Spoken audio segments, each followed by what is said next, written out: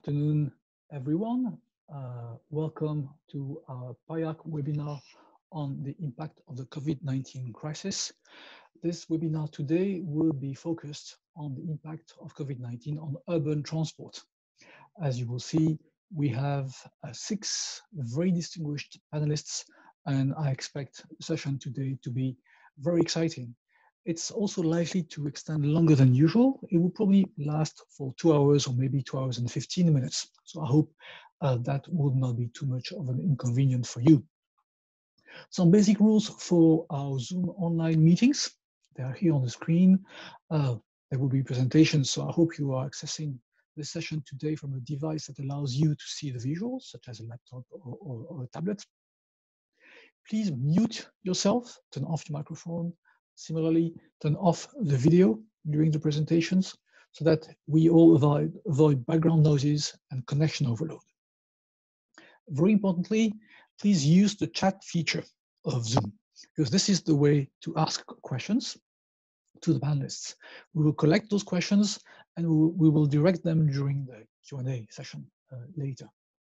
Also, as you can see here on the right side of the screen, please be sure to have your full name and country displayed so that, well, basically everyone knows who is who. It's under the rename feature of Zoom, and I guess everyone will find that. Please include your name, surname, country, and then click OK. And if you don't do that, Valentina Galasso is sure to contact you about this. So, as I said, your microphones and cameras must be turned off. It's very encouraged that you ask a question, that you raise an issue, or that even you share a practice. You share with everyone how you do things in your country or your organization. To that end, please use the chat feature of Zoom and send a message to all participants. It's one of the options. It's the default option, to be honest, and focus on questions that are specific to roads or road transport. That channel in Zoom is monitored by Christos Xenophontos, who is the chair of one of our PIARC committees. Christos will check the discussions, will raise the questions to relevant panelists during the Q&A. So about your name in Zoom, please make sure to turn off your cameras, turn off your microphone, and also name yourself in a way that enables everyone to interact with you. And by the way, my name is Patrick Melejak. I am the Secretary General of PIARC, the World Road Association. The session is recorded. The resulting video will be shared on our website. Disclaimer about the content of what we will discuss today. It's likely that what we'll discuss, knowledge, praxis, today will not have been officially approved by each country's official authorities. So I invite everyone to turn off your camera. Thank you very much. So the ideas and examples shared here today are for illustration only. They do not necessarily represent official policy. Well, the crisis in many countries started a few months ago, and it's been just too quick for policy makers to design official policies. So ideas presented here will be subject to further evaluation. We've taken great care in the preparation of the material, but no responsibility can be accepted for any damage that may be caused. The key concept indeed is to focus on the short term. So it's a crisis and every day counts. So we've decided at PIARC, as we usually do, to share knowledge and current practice. It's urgent. The idea is to support responses to the pandemic in near real time. Knowledge and current practice that may not have been yet confirmed as valid or effective, and what works in some parts of the world or in some organizations may not be relevant elsewhere. But we are deeply convinced that PIARC that inspiration can be found anywhere, and a good idea now could help you save lives, could help you improve your business resilience, and could help you minimize disruption of services. In parallel, we're also planning medium and long-term actions, and we'll talk about that later in the conclusion of this session today. At PIARC, we've set up a response team, 10 experts, I would say, from different parts of the world, different backgrounds, who have decided to team up forces and who have made themselves available to create this series of webinars and the documents that you may have seen on our website already. The agenda on the structure today, sorry for the X here, I will start with a brief introduction to PIARC and to the structure of issues that are faced by road operators and administrations. We will have 6 presentations from panelists. They will present that themselves, and we will conclude by a question and answer and next steps. Our speakers today include Tommaso Bonino from Bologna in Italy, the Public Transport Authority, Zhang from the USA at the University of Maryland, André Broto, who's based in France and who is at PIARC, the strategic theme coordinator for our theme number 2, mobility, Andrea Simone, who is from Italy and who is the chair of our technical committee on mobility in urban areas, Vancluysen, Secretary General of the POLIS network, and Dionisio González from UITP, where he is Director of Advocacy and Outreach. We're very happy to have Karen and Dionisio with us today because they will bring the perspectives from their own networks and organizations. Thank you very much, Karen and Dionisio. So I will start with an introduction, and this is me here on the screen, if you were wondering who's speaking. So what is PIARC? So PIARC is the new name of the World Road Association. We were founded 110 years ago in 1909 as a non-profit, non-political association. Our goal is to organize exchange of knowledge on all matters related to roads and road transport. That's the mission, that's the vision of our members. That's what we have been created to do. That in turn leads to 4 key missions. The first one is to be a forum for analysis and discussion of all topics related to roads and road transport. That's what we are doing now, actually. The second one is to notify, develop, and disseminate best practice and give better access to international information. For example, when we share video recordings of the webinars, when we publish reports, and you may know that we publish on average 1 report per month. The fourth mission is to consider within our activities the needs of developing countries and countries in transition, which are sometimes called low and middle income countries as well. They are involved in our committees. We organize seminars in those countries, and we specifically ask them what are their needs when designing the terms of reference of our working groups. The fourth key mission is to design, produce, and promote efficient tools for decision making. This includes QRAM, which is software that helps decision-making about transportation of dangerous goods in tunnels, and HDM4, that many of you are probably familiar with, which helps with decisions about investment planning and maintenance planning for roads projects. How do we do that? We mobilize the expertise of our members. We have 124 member countries. We have hundreds of additional members from private sector, public sector, academia, industry, all over the world. And our operations are guided by a 4-year strategic plan, which you can find on our website. So what are the issues faced by road operators and administrations with the COVID-19 crisis? So we have found that it was very useful to structure the situation around 6 key issues. They are here on the screen. The first issue is to ensure your employees' health and safety. I would say this goes without saying. This is a primary concern for every employer, but it particularly applies to road operators who have front-facing customer service type of personnel, such as toll booth operators, for example. Issue number 2 is how do you maintain activity and business continuity? Well, roads have remained open during the crisis. That's really something that has to be noted. So how does that happen? How do you make sure that you have employees on the ground or employees maybe working from home and that still make it possible to operate or open the roads, to man the toll booth, to maintain the roads, to answer customer requests, etc. The third issue is to analyze the impact on transportation. Many countries have seen a sharp decrease by around 90% in some cases of traffic. This has led to some important business decisions. Some countries have seen I would say, complex impact on road safety. Decreasing in traffic means fewer accidents, but also fewer traffic means some drivers have found it interesting for them to speed, and that has led to serious accidents. Issue number 4 is business relations. You have partners, you have suppliers, you have customers. How do you maintain all of that in a way that is as professional as possible and as sustainable as possible? The 5th issue relates to customer and stakeholder relations and joint working. That in particular includes liaising with all the authorities that have been mobilized and who have given directives in this crisis. The 6th issue relates to security and in particular to cyber security. When most of your workforce is working from home, how do you ensure that all these networks remain safe?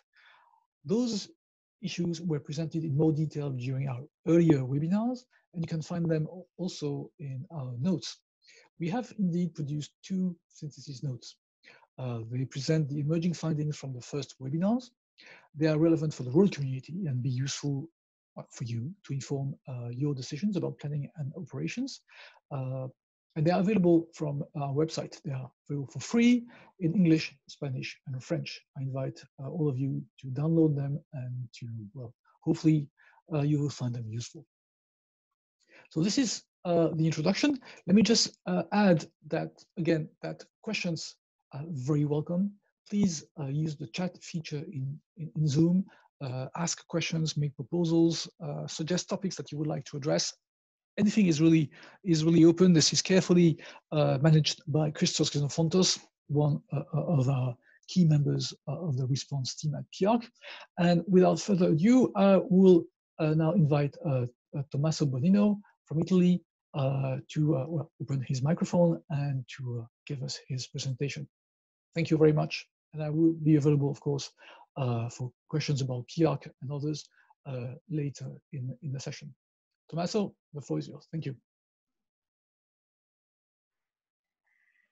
Good afternoon. In Italy, we are entering afternoon. So good afternoon, everybody. I'm very happy to be part of this webinar today. I hope you can hear me fine. Very fine. I want to thank Andrea Simone for having introduced me to PIARC in the last year. The title of my presentation deals with the phase more than one, because phase 2 was, in my opinion, too much limited as a concern. So next slide, please.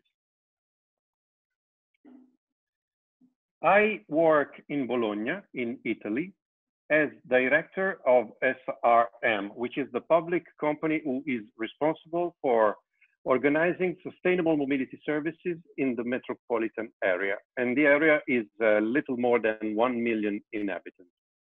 On a personal level, I'm member of the UITP Organizing Authorities Committee, of the Federmobilità Comitato Tecnico, which is an Italian association among regulators, and of the PIARC International Committee, Mobility in Urban Areas.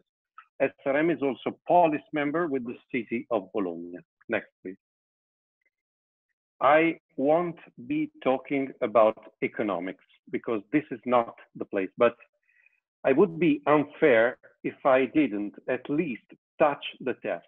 So I'm borrowing some words from London, from the mayor of London, and ask you to read them later. I just want to underline the TfL talking about unprecedented financial crisis dealing with public transport these days. So London is often taken into consideration as a good practice, not maybe best practice when dealing with public transport management. And I want you to read these words by the mayor in order to grab the terrific relevance of the financial aspects of delivering public transport during and also exiting the COVID-19 lockdown. Depending on their coverage ratio and on their debt level, among other figures, companies are suffering and will suffer at different levels. Bologna in Italy, as Bologna is concerned, income from fares is above the Italian average. So we have, let's say, major problem with that. Next, please. Now I'm coming to Bologna. Bologna is where the little circle is in the middle of the Pianura Padana, dealing with historical pollution big issues. And on the left, you see before, on the right, you see during lockdown. now, of course, we are experiencing the situation post-lockdown. Next. What is new since the last meeting we had? It was the beginning of April. The lockdown definitely pushed urban mobility down to zero. Many data have been shared. Newspapers have gone crazy in order to give a measure to our immobility. Not all the data providers have shared good information. This on a global scenario. To go on a local scenario, next one, please. These are the data from the city of Bologna, and data on a local level is fundamental. Here you can see the figures. I don't want to go into details, but you can see that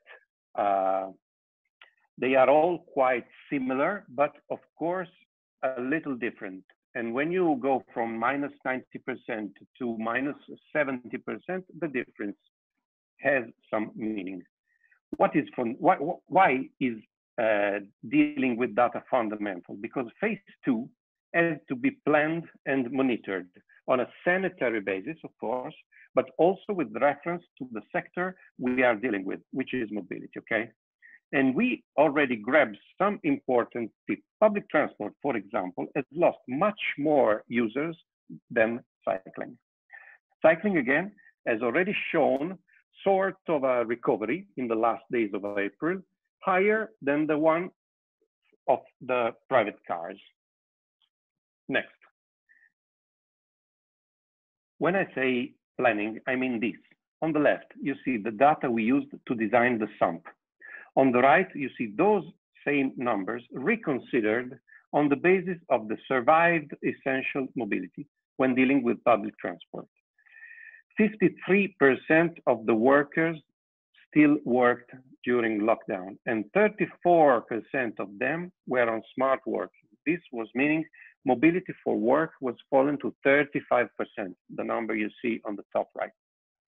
Not all the jobs are the same.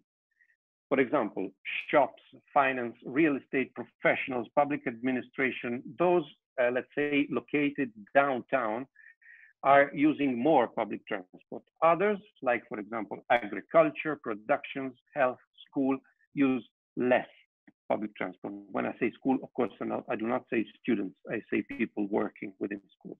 The estimated reduction comes out to be 88%, because 2200s compared to 18800s means minus 88%, which confirms the numbers we have seen before. But be aware that in the peak time, the reduction is only, let's say, only 80%, and the capacity of the system has fallen to 25%. Its teams, of course, are available for phase 2 and for the following phases. Okay, next one.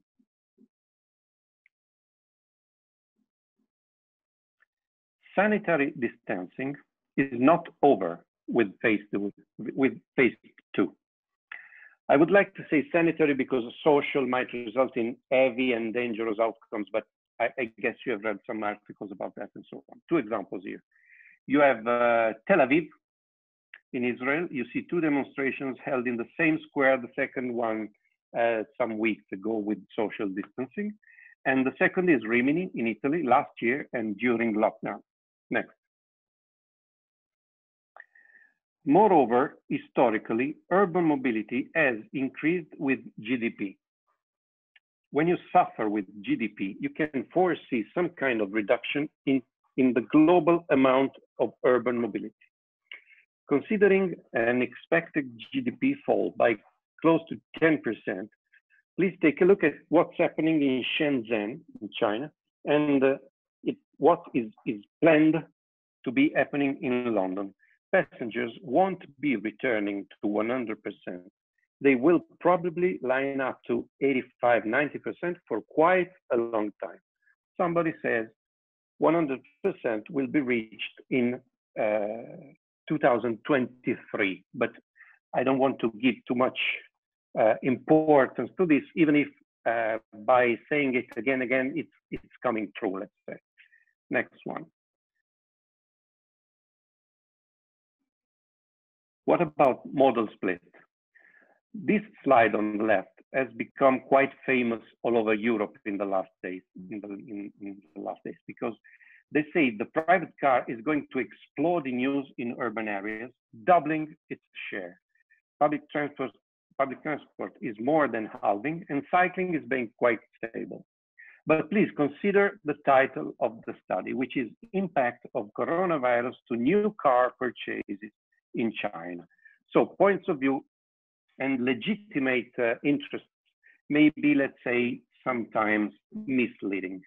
Also consider, when thinking about model split and the comeback to selling many cars, what this will bring in terms of security on the streets. Next one, please. Social sanitary distancing in public transport is a very, very serious matter. As the restrictions begin to be lifted, public transport is facing practical, operational, heavy challenges. Sanitary distancing in public transport is very critical. The Mayor of London already underlined this stuff before. On one side, the World Health Organization says social distancing has to be made. Crowding has to be minimized. On the other one, operators are very committed in trying to obtain a sort of an exception. You see Madrid on top and Hong Kong in the lower part, in the lower part of the slide. It's a very big challenge. I'm quoting UITP. I prepared this slide collection before knowing that Dionisio was with us. So please do not consider this as, I don't know the English word.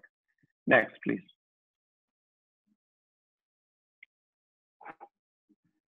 This is what matching public transport and sanitary distancing means. You see the result of 2 online real-time surveys among 140 participants at one of the UITP webinars held about COVID-19 in the last weeks and months.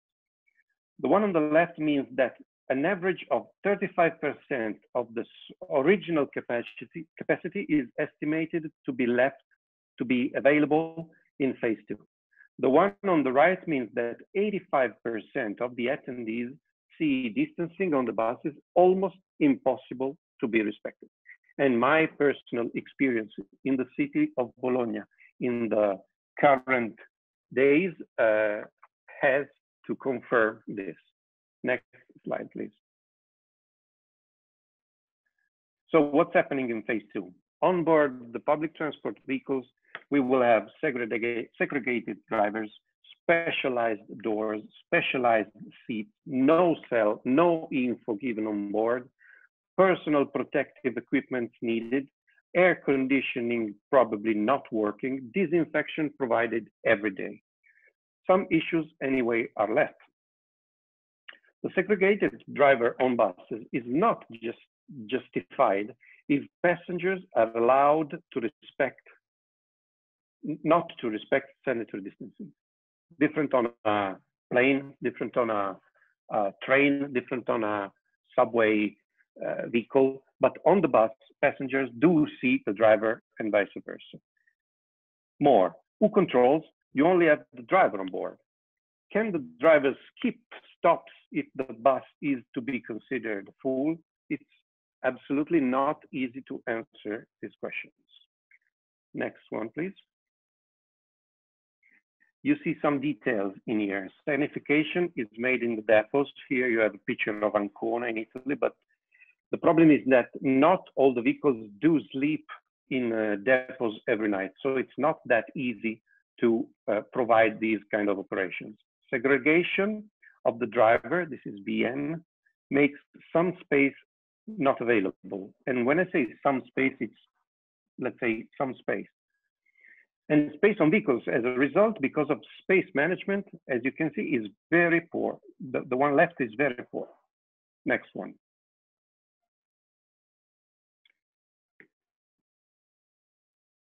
Still, discourage of usage made by operators themselves. I choose London, as you can see, as a recurring example.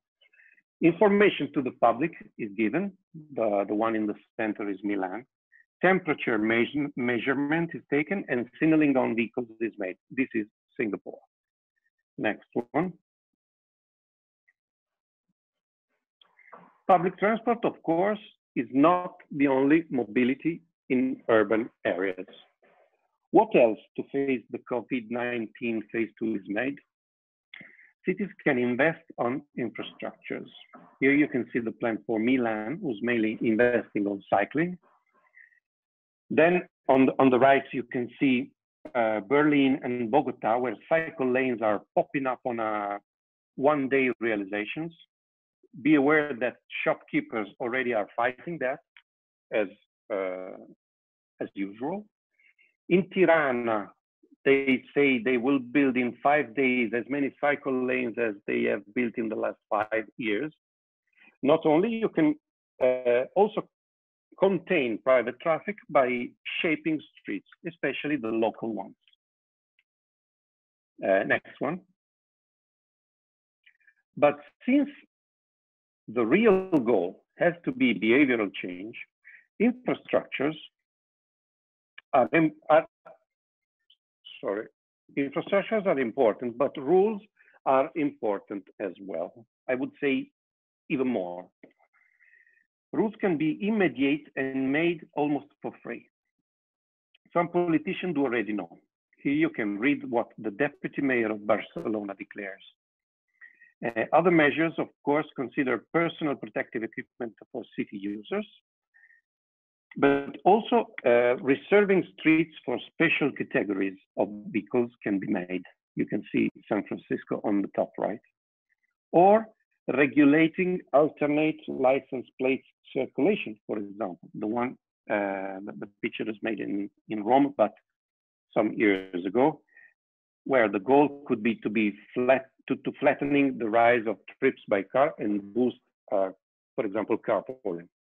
Moreover, which is very interesting, I can't read German, sorry, but Germany performed a major street and traffic laws modifications in favor of cycling in some days during the lockdown. Next one, please. So, okay, rules can be transformed for urban mobility, not only within urban mobility. Some major examples might be regulating the times of the city. Everybody's saying that, but it's very difficult to be done. Here you can see the Valladolid in Spain plan for city time modifications. Mobility management and mass in the operation of the companies, but and also Bluetooth tracing for spread awareness, of course. Technology can be an emergency solution, but it has to be dealt with as a step to future scenarios as well. Mainly, I would say. Somebody could also think about increasing the price of gasoline, for example, which is lower than average so far. Next one. I'm going to conclude my presentation and I'm going back to some economics. Market capitalization of companies is suffering a lot, and the transport is one of the worst sectors, recording a -20%. Of course, air, insurance, recreation, hotels, and so on suffer even more. As you can notice, public administration is not there because it is not measured by market capitalization, but public administration, of course, is suffering a lot. Where would you put public administration within this chart? This is a challenging question. I'm not closing with the question. You would hate this, I know that. Next slide. I close with this one. Perfect. Tommaso, you have about 1 or 2 minutes left. Thank you. Yeah, I'm closing. The hammer and dance one. So it's called the alternation between phases that we will probably live in the coming weeks and months. I think that to beat the COVID-19 pandemic in a way that also protects our mental and financial health, we need optimism to create plans and pessimism to create backup plans. We need a combination of measures on a local and global basis, and we have to be prepared to perform some specific ones among them, or all of them, depending on the conditions that we are living in. When you face the Rubik's Cube, you don't know what you will be doing in the following moves, but you know that you will solve it somehow, because you have a range of available measures you can choose among. The same kind of organization, in my opinion, you have to give to yourself as a plan of action. Next one. I thank you for your attention. You find my email address should you want to bring forward this confrontation. And of course, I'm staying here for the question and answer session later. Thank you. Thank you very much. Thank you very much, Tommaso. And again, if we have questions, everyone, please use the chat feature of Zoom. Thank you, Tommaso. Lee, I invite you to now to join us and to deliver your presentation. Please unmute your microphone. Perfect. Thank you. Thank you, Patrick. And good morning or afternoon, everyone. This is Lee Zhang. I'm a professor in civil engineering at the University of Maryland in the US, and director of our Transportation Institute. So it's my pleasure to join this PIARC webinar to share some research and work. Our team, which is a very multidisciplinary team of engineers, public health experts, as well as economists working together to look at the impact of COVID-19 on transportation and other aspects of life. And we've also put together an interactive impact platform. You see the URL data.covid.umd.edu. And this platform is being used by a lot of agencies at federal, state, and local levels, as well as the private sector. I would like to share with you what's the data and method behind the platform, as well as some of the results on the impact on mobility, as well as, if I have time, some of the other interesting findings to share that with you. So it's more of a US perspective. A little bit background. So our institute has been running, arguably the largest transportation and mobility data center in the US for the past 20 years. So we actually do not collect our own data, but we get data from all kinds of public and private sector sources. We fuse the data, analyze it, visualize it, then provide data analytics, visualization, and research products now to more than 12,000 government and corporate users everywhere in the US. Next slide, please. And the particular data we're using here, as you've seen from the Italy presentation, as well as used elsewhere in the world, is really mobile device location data.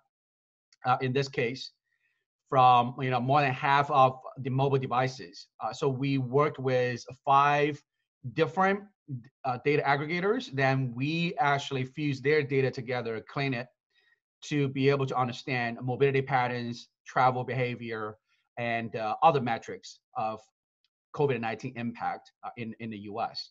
Next slide, please. Just very briefly on the methodology we're using to process the data, because mobile device data is good. It has large sample size, it's continuous, it's almost near real time, but there are also issues with this kind of a data set, because one, you do not see all the devices. Even if you see some devices, you don't see them every day. Even if you see a device, anonymize a device on a particular day, you don't see all the trips. So there are all kinds of issues that need to be dealt with before we can comfortably draw conclusions and support decision making based on this kind of data.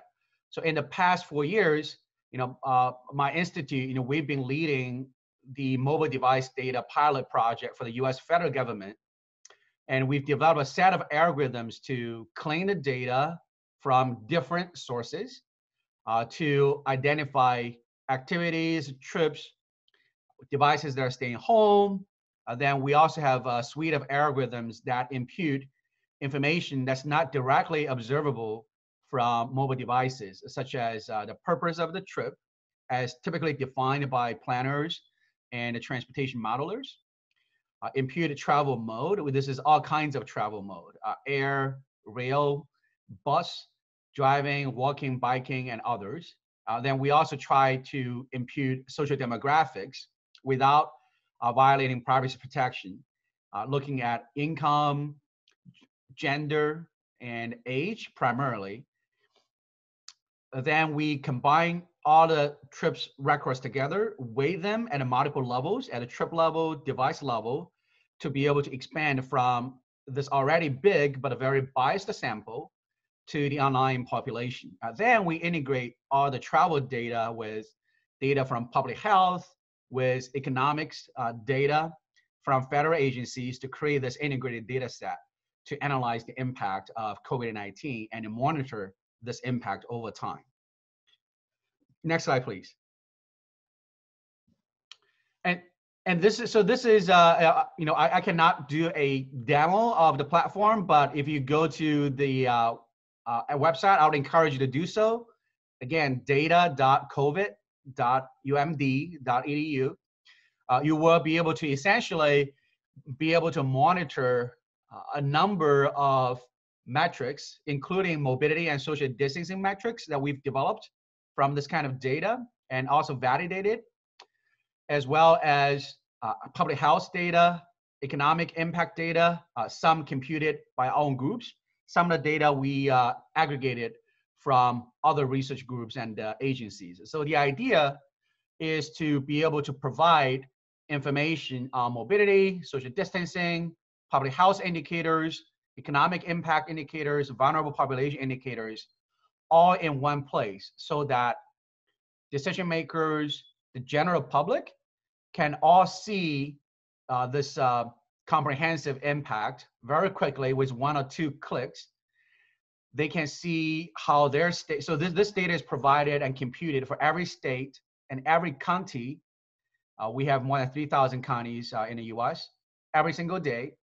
They can see how they're doing over time on specific measures and how specific measures for a particular state or county compared to established reopening gating criteria or threshold values, how they're doing compared to the rest of the nation, how they're doing over time, right, in terms of travel and other perspectives. We've got, you know, we've got our 15-minute of fame, a lot of coverage in mainstream media here in the US, which also led to a lot of actual users everywhere in the nation with this platform. Next slide, please. And so just to show you, so this is the result on aggregated results on social distance index that we developed from all the mobility measures.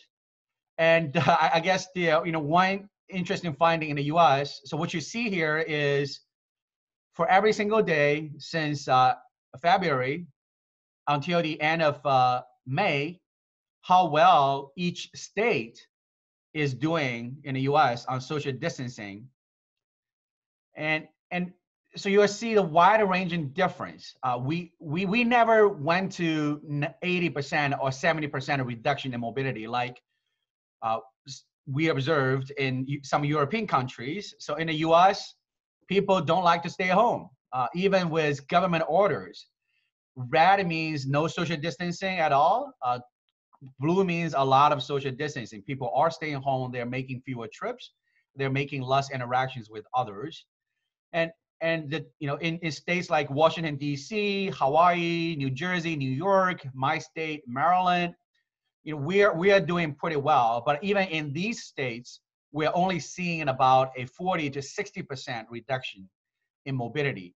But when you look at other states, like at the bottom of this, Wyoming, North Dakota, Arkansas, and, you know, some of these states, at this point, mobility in these places are pretty much back to the pre-pandemic state. And even, you know, I have, if you look at number 4 called quarantine fatigue, this is where our platform got the most coverage in the media, is that after Americans stayed at home for about a month, many decided that's enough. Even with shelter in place, stay-at-home orders still in place, many people just decided they don't want to do it anymore. There are different reasons for it. I don't have time to go into the details, but that is just a interesting finding that I want to share, that the mobility just goes back even when government still says you should stay home, and many people just decided not to.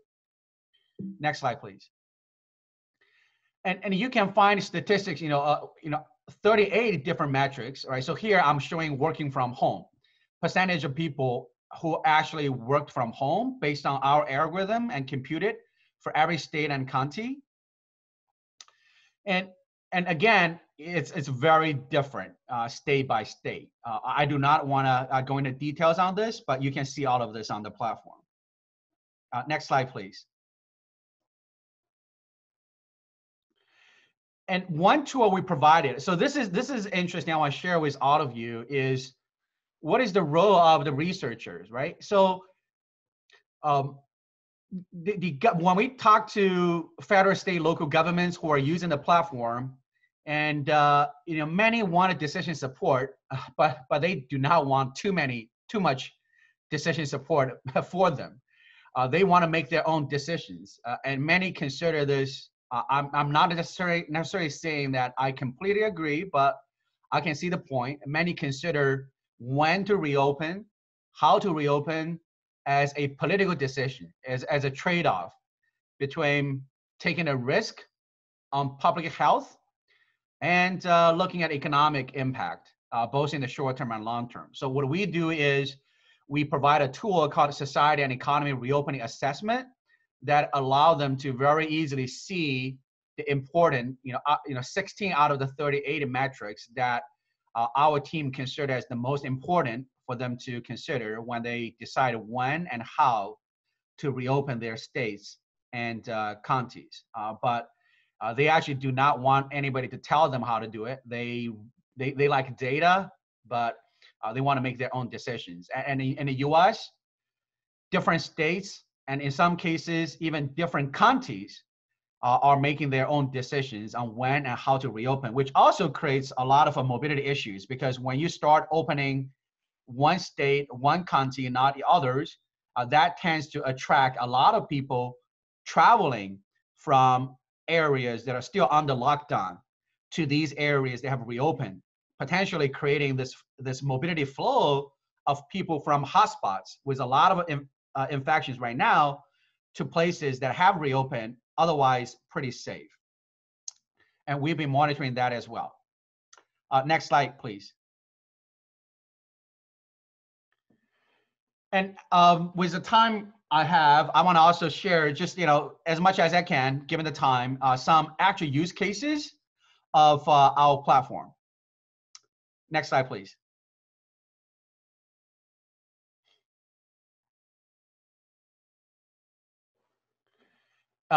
So at the federal government level, so for instance, the U.S. Department of Transportation is actually publishing our results as, the daily trips by different distance bands. What we've seen is VMT and person miles traveled, vehicle miles traveled decreased for all kinds of trips in all the distance bands. Very short trips, long trips, they've all gone down. But what's interesting is what we found out was that right before, just at the beginning of the pandemic, which was mid-March in the US, there was actually a huge increase in very long distance trips, longer than 200 miles or 300 kilometers. And so that actually shows a lot of people, when they saw the outbreak, they decided to actually leave where they live and go to somewhere else. They basically fled away from hotspots or decided to go home. So that was actually a panic and a huge increase of long distance travel at the beginning of the pandemic. But right now, as I mentioned, the mobility is back in many places. So in the US, it came back very quickly. And the Center for Disease Control in the US is integrating the mobility data and social distancing data into epidemic models for predicting future cases and deaths. Department of Veterans Affairs actually use our tool to help determine when to reopen their facilities in specific states and counties.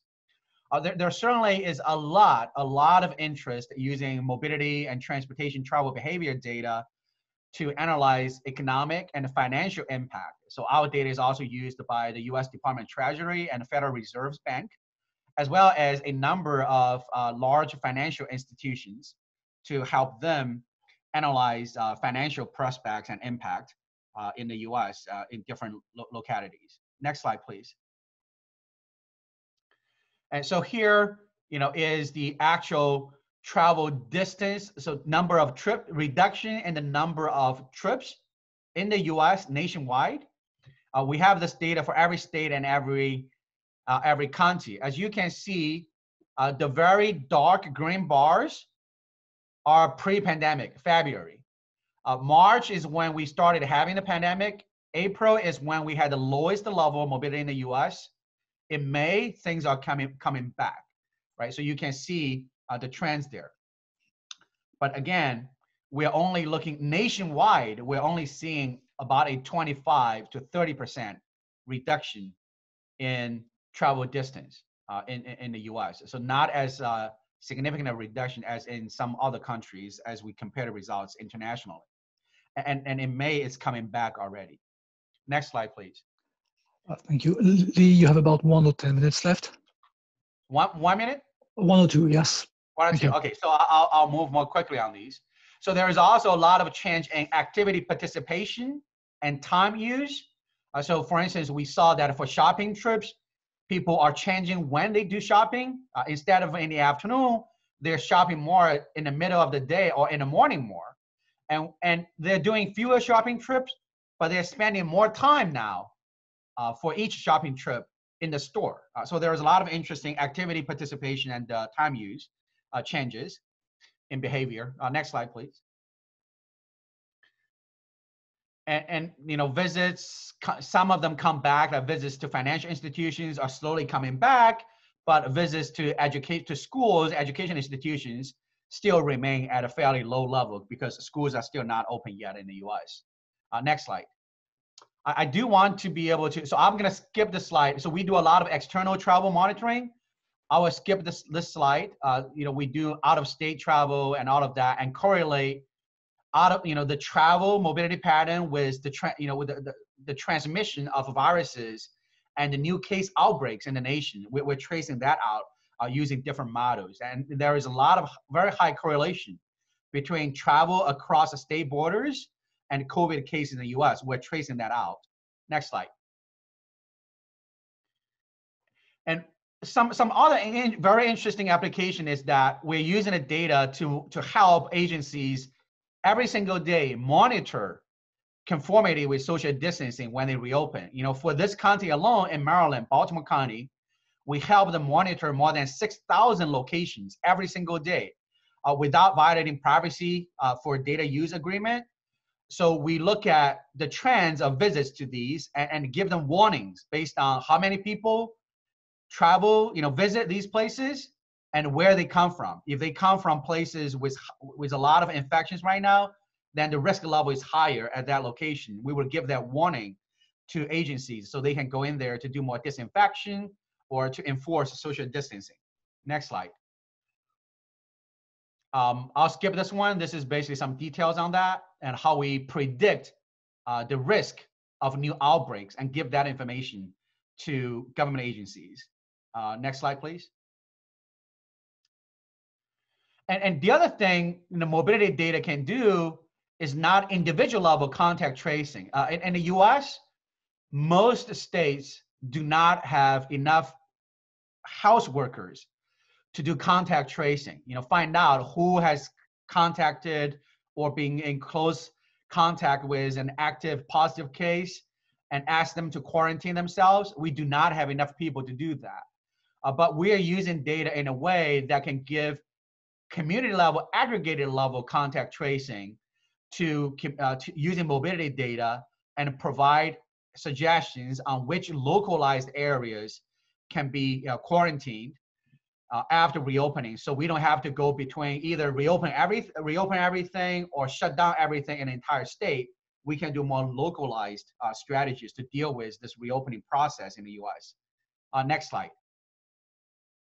And we're also working with our economists, including former commissioner of US Bureau of Labor Statistics and the former chief economist in the US Census Bureau, who are right now both my faculty colleagues at the University of Maryland, to combine mobility data and some economic data and survey data. The issue is economic data and survey data at the federal agencies is that it takes a long time for them to become ready. And the mobility data can do is give them more timely information on economic impact and financial impact. Next slide, I think I'm almost done. I think you need to bring the presentation to a conclusion. Thank you. Yeah, okay. Next slide really just shows the changes in consumption that we estimated from mobility data and other data sources like credit card use data to show that. And this is my last slide, right? So now we are also looking at travel by different modes and try to monitor that, especially with an interest in public transit. And we're also looking at integrating the mobility data, travel models with epidemic models to provide decision makers more granular tools that they can look at different kinds of travel restrictions, potential travel policies as they try to help the nation, states, and different countries recover from this. So that concludes my presentation. Thank you for your time. Thank you very much, Lee, and sorry to have rushed you a little bit. And again, everyone, please don't hesitate and ask questions to Lee or to Tommaso in the Zoom chat channel. Our next panelist is André Broto from France, who is one of our theme coordinators in PIARC. So André, if that's okay with you, I invite you to turn on your microphone and to start. Thank you. Good morning or good afternoon, everybody. Do you hear me? Yes, very well, thank you. Okay, thank you. I have no slide to present myself. My English is not so good, so sorry. My name is André Broto. I am the coordinator of Strategic Team Mobility and the president of the French branch of PIARC, called PIARC France, of course. I am also working in a French company called Vinci Autoroute, which is a concessionaire of highways. Next, please. Next slide, please. The summary. First, I will explain why I said my perimeter is transport in large metropolitan areas. Second, the idea is to see what could happen in the middle, in the short and middle term, and therefore it is interesting to know what was the situation in France, of course, before, and what were the trends concerning mobility. Then we will look what happened now, what could happen tomorrow, and what about the role of strategic team mobility. Next, please. Why transport in large metropolitan areas? Two reasons, two main reasons. First, urban areas cannot survive without their hinterland. They need goods and workforce coming from not only the peri-urban areas, but also from rural areas. And second reason, people living in peri-urban or rural areas need an efficient access to the services delivered by cities, jobs, education, culture, welfare, hospitals, universities, and so on. Therefore, all those people coming from peri-urban, rural, or cities, use transport facilities within the urban area, and we cannot split the origins of those peoples. Next, please. If I take an example, for example, Paris is 86 square kilometers plus 20 square kilometers of forest and 2.2 million inhabitants. In the map, it is a very small orange area in the center. But the Île-de-France region is 12,000 square kilometers and 12 million inhabitants. It is the yellow and green area around Paris. And the commuting area is bigger than the Île-de-France region. Next, please. So what were the mobility trends in France in the last decade? Next. Well, on the left, you have the relationship between the gross national product And the mobility, all modes within France, excluding international airplanes trips. So during mainly 10 years, the relationship between the gross national product and mobility was very tight, very strong. And since, let us say, 18 years, there is still a relationship, but it is not so important. We had in that period two national inquiries concerning transport, one in 1994, another one in 2008, concerning all national transport modes. We have a lot of data, and it is interesting to look just 2 points. One concerning short daily trips, that is to say less than 80 kilometers. And the second one, what happened for long trips, more than 80 kilometers. So on the right side, on the top, you have some figures for the mobility trends, daily short distance trips. It appears that in 14 years, the distance per person and per day increase of 9%, the average length per trip of 10%, and the number of trips was the same. Therefore, we can summarize the trends on that period for this type of trips by a single phrase, more far. People were going a little bit more far every year. If you look now for what happened for the long trips, the distance per person and per year increased of 15%. The average length did not increase. The number of trips per year increased of 15%, and the duration of the trip, the number of nights outside of home, decreased from 16%. Therefore, we can summarize this very simple: more often and less time. Next, please.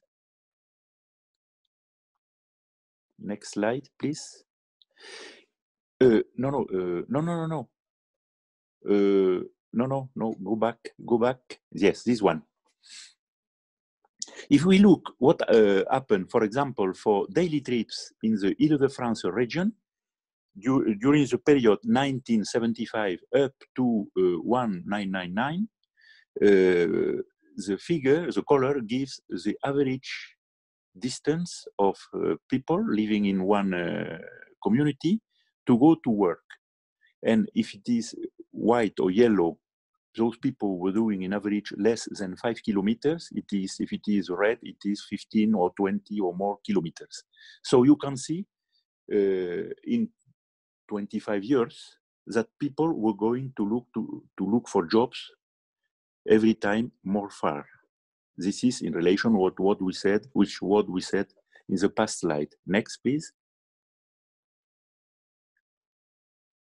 There is, as a trends, we can summarize quickly, of transportation in France, the model split at a national level, and despite the policy driving a strong priority, giving a strong priority in investments in favor of public transport since 2006, more or less, and at a national level, there is no change in the model split for passengers and a worsening of the model split for freight. There is more and more lorries and less trains for freight. If we look now at the cost of mobility only for daily short trips, we have an increasing cost of the private car for the user, mainly to the increase of the cost of gasoline, and in average a decreasing cost of the public transport for the user, but an increase of the cost of the public transport for the city's budget. Last trend, a lot of projects are abandoned due to an increasing lack of public support. Next, please. If we look, for example, the model split between public transport and private transport among motorized trips only, the color gives for the Île-de-France region 80% in the center for Paris in favor of public transport, of course, and exactly the contrary in the peri-urban area, that is to say 20% for public transport and 80% for cars. This is only for motorized trips. In France, we have the public transport is very concentrated in cities. The cities are very nice. It's not downtown. The cost of the housing is very high in the cities.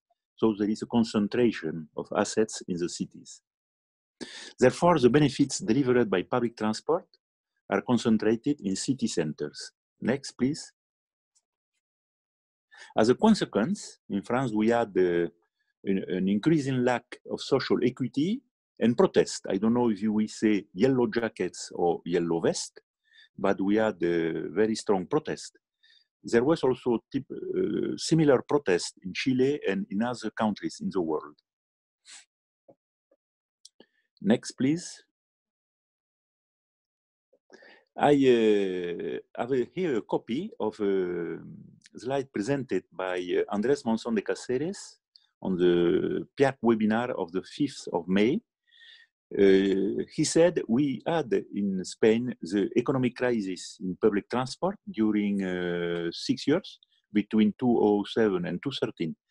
What was the impacts of the economic crisis? A triple loss in public transport, an increasing of urban sprawl, an increasing of car dependency, and of course, an increasing of economic, social, and environmental cost. Well, here we have the same trends, of course, in France. Here we have some general trends, the old situation, and now I suggest, next slide, please, to look what happened in France between lockdown and reopening. The reopening in France started on May 15. The principle of the reopening was very cautious, getting the economy back on track without triggering a second outbreak.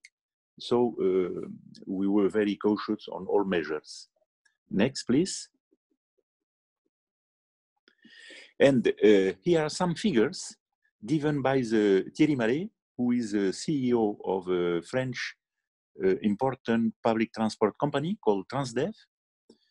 He gave the following figures under the distancing constraints. The capacity of a bus is reduced from 80 passengers to around 20 passengers. The offer of transport during that period was in between 80 and 100%. The operating costs were bigger due to sanitary constraints, and the demand was around 20 to 30%. And of course, as a consequence, there is an important gap between the revenues and the cost, operating cost. For the whole cities having public transport in France, it is forecast that the revenue losses of public transport would reach 4 to 5 billion euro. The main reasons are the following: less demand due to unemployment, remote work, etc. The distancing measures and reduction of bus and train capacities, sanitary measures, and as a consequence, an increasing of operating costs. Next, please. Lockdown has shown us that we can change our habits, and that is interesting. For example, we have the boundaries between home and work, or between home and purchase or business, have shifted. This is an opportunity to modify the traffic demand, at least in the peak hour. We could have less trips in the peak hour. On the other hand, it can lead also to an increase of urban sprawl and an increase of the long distance trips.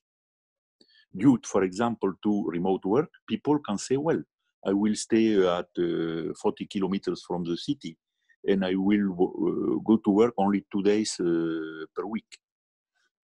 So we don't know what will be the most important effect. The understanding that freight is important for cities is better. This is important because a lot of projects failed because of lack of social agreement.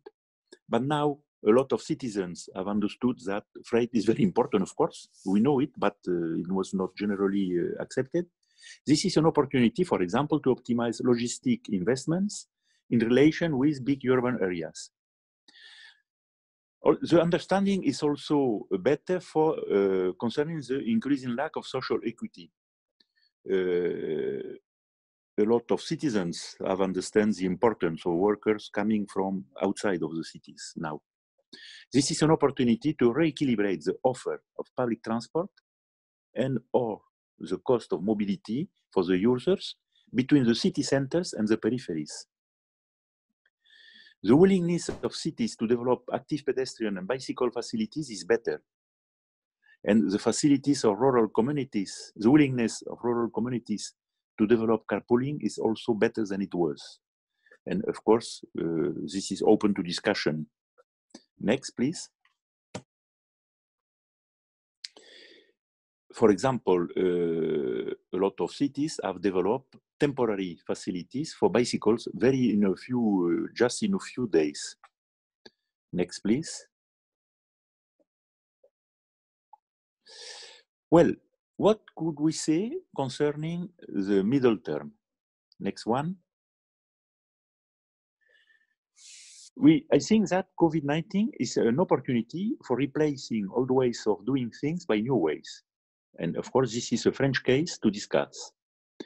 For example, develop remote working and other benefits of digital transition, develop bicycle services, path, and financial support, reallocate public transport services from very short trips, a few kilometers in the city centers, to medium distance trips in peri-urban areas.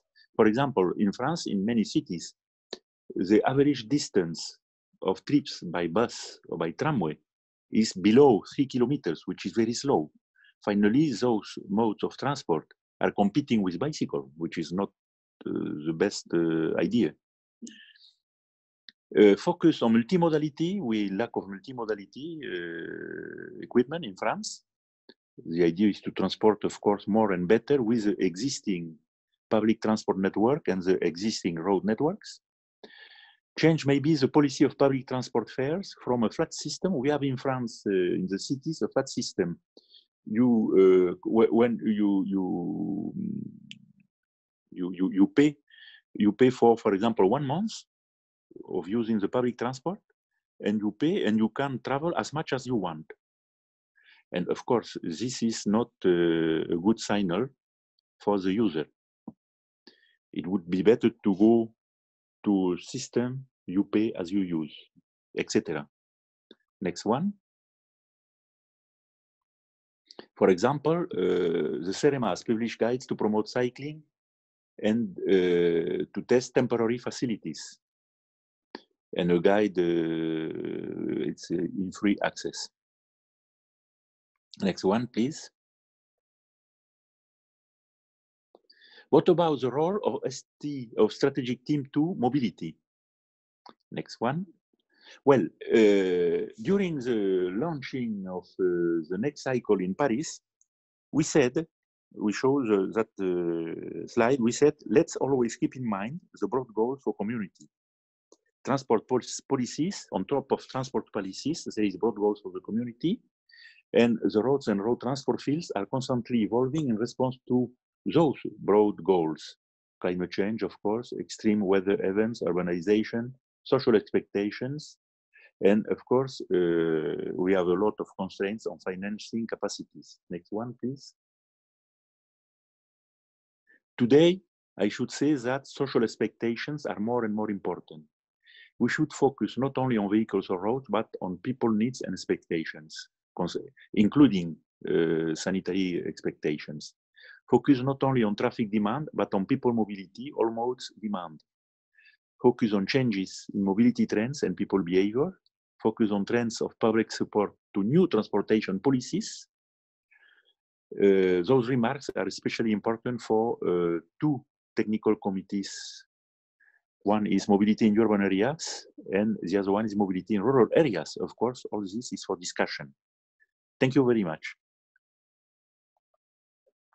Thank you very much, André, for your presentation, which broadens up the scope of what we can discuss. And we're very happy at PIARC, the World Road Association, to be involved in such discussions. Invite everyone again to ask questions and use the chat channel in Zoom.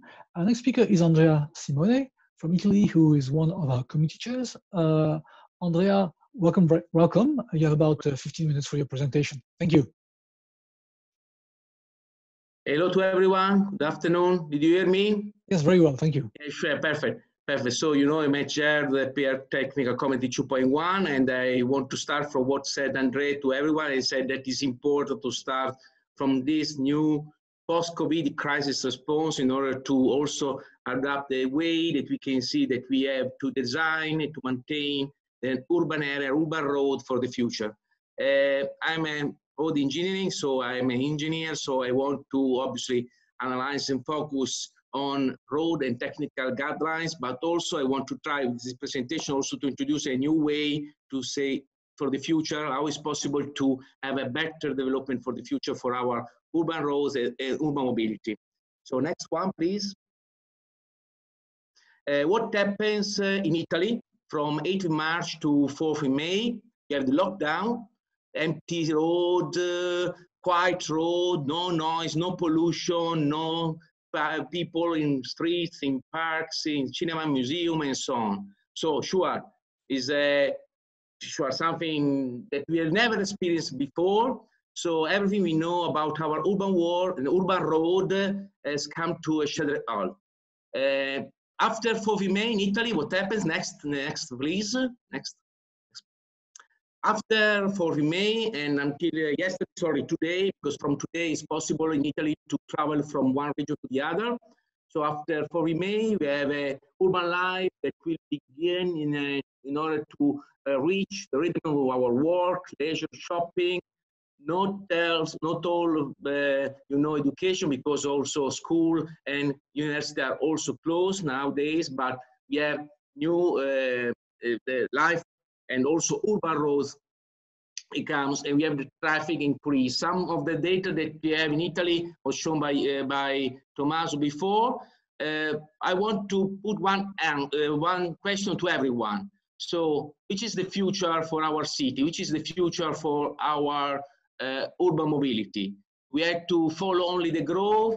We have to follow, or we have to follow the quality of life or the sustainability. Sure, we have already made some answer. I tried to think, sure, to answer to the maximize, if it's possible, the investment, but also to pursue growth, but also it's possible, if it's possible, to maximize the quality of life for all. So generally the answer will not be probably only one, and it's possible to find some answers to this question in order to obtain a balance between this climate and problem and also healthy and safe moment. Next, please. During lockdown, we have experienced a real-time laboratory. So we are full of learning example, and probably is the same not only in Italy, but also is the same also in Bologna. This is some picture taken from the city center of Bologna, but also we have some example of this, obviously all over the world, not only in Italy. So streets with fewer cars probably show to us, to people, that it's possible to live and to travel and to use the urban roads, the transport in a different way. So probably it's possible to think to obtain more, if it's possible, mobility services and public transport that could be less car dependent in the future. Next, please. One possible answer. It's not only one. I understand that it's impossible in 15 minutes to analyze all the possible solutions for the future, and also probably is it possible also to analyze all the possible solution of the the Rubik cube that showed Tommaso to us. So one possible problem after the coronavirus emergency. One possible problem is probably, I don't know, an increase in the car use, with the increase of urban road occupancy, or increase of risk for all users, and probably also an increase in air and noise pollution. One possible solution is sound pollution that we have also tried to develop and to design in the past, and we want to also use in the future for probably the post-emergency COVID. It be also the key to see in a different way also the sustainability travel modes. Next, please. What happens in Italy? In 19 May, we have a one decree law that was called Relaunch Italy, where we have approximately, it's typical in Italy, 300 pages of articles, but we have also 2 articles connected to mobility, and problem connected, and solution probably for public transport commuters. So we have a specific mobility bonus equal to 60% of the expenses to buy bikes, e-bikes, and electric scooter. The maximum for this bonus is 500 euros. And I want to underline that the first answer for all the people that lives in the municipality, in the center, that a lot of people try to use this kind of bonus. And also we have the queue in the shops to buy e-bikes, bikes, and so on. There is also something connected to the road code, the law that regulates the use of pedestrian and bicycle path. We have a new definition of cycle lane. Nowadays in Italy, it's possible to have cycle lane together in the same carriageway with no difference with only one horizontal sign in order to build up a very quick way, continuous path for bicycle. Is a big change for us, and also advanced house of lanes for bicycle at intersection. We have also some changes regarding the role of the mobility manager. Mobility manager is a figure that already be part of our regulation, but we have also new role for school mobility manager in schools, in different kind of company, and also association. And finally, some I hope so very useful. We don't have now the final part of the decree, so I can say to you which kind of protective measures may be made for railway and public transport commuters, but we connected to what I said André Broto about the possibility to increase the use for public transport for the people that they have to travel more than 5 kilometers. Next, please. Some data. We have, starting from 2 years ago in Italy, a new sustainability mobility plan. And so we have already a different plan for Milan, Bologna, Florence. Here you find 6 different cities in Italy that we have a phase 1. So before the lockdown, network, bicycle network that varies from 200 kilometers to 45 kilometers. We have a new sustainability mobility plan for bike lanes that range from 900 kilometers for Bologna to 400 kilometers to Milan, and so on. So starting from 4th May, and also starting from the new decree law, probably we had to build up new lanes for the principal itinerary. And I want to say to you that starting from 4th May, there are a lot of work that are going now in our city, not only in city center, but also in the peri-urban areas and also in the metropolitan areas. Next one. I'll show you some examples. So after 4th May, post-lockdown, we have new lane, new works, not only new horizontal sign that identify pedestrian and bicycle path on the carriageway, but also new bike lanes with specific itinerary. For in Bologna, we have a project for 493 kilometers. 60% of them will be built at the end of the 2020. In Milan, we have 35 kilometer project and 22 kilometers under construction now.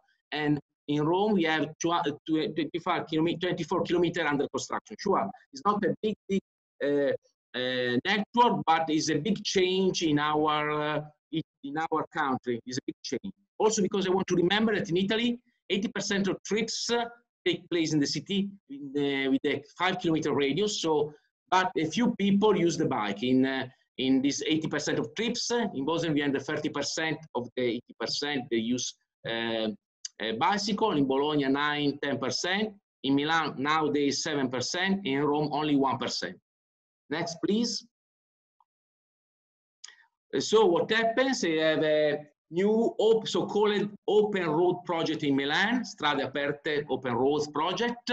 They start from 4th May. Is also, we found reference of this project in all of international newspaper and also site. This is the picture I take from The Guardian. And it happens. So nowadays you have 22 kilometers that are completed until July, you can say. And also you have to remember that on average in Milan, the inhabitants travel 4 kilometers to go to work. So it's possible, and also a much shorter distance compared to large European cities. So it's possible to use this post-COVID emergency to try to change the habit. What I can say to you that in Milan, we have a change in habit. We have the first results of data. We have a big change in habit, approximately from 40 to 60% of the people that answer to a form that in Milan said that probably they changed, they not use a private car, but use public transport and probably bicycle to go to work.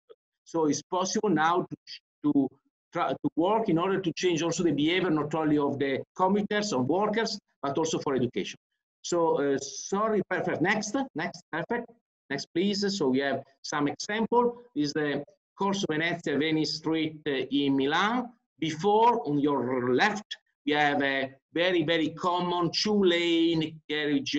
So one carriage with one lane in each direction, and also very large with also high speed, no bike lane, no parks, no pedestrian. Sorry, we have the pathway sure on the right and left, 4-meter length. After now is was going to build. After we have only one lane for each direction with the reduction of the dimension of the lane, park on the left and right, and a specific space in the carriages that are only for pedestrian and bicycle users. Next, please.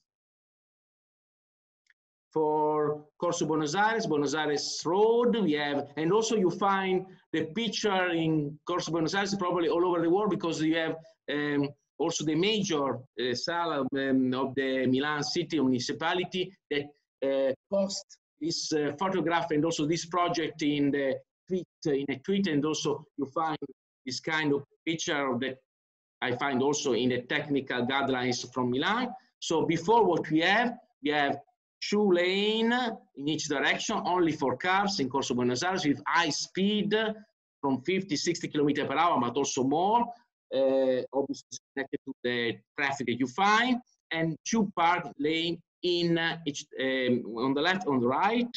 The new idea that was built in these days, only 1 lane each direction for the cars, park on the left, on the right, and also safe place for pedestrian and bicycle users on the left and on the right.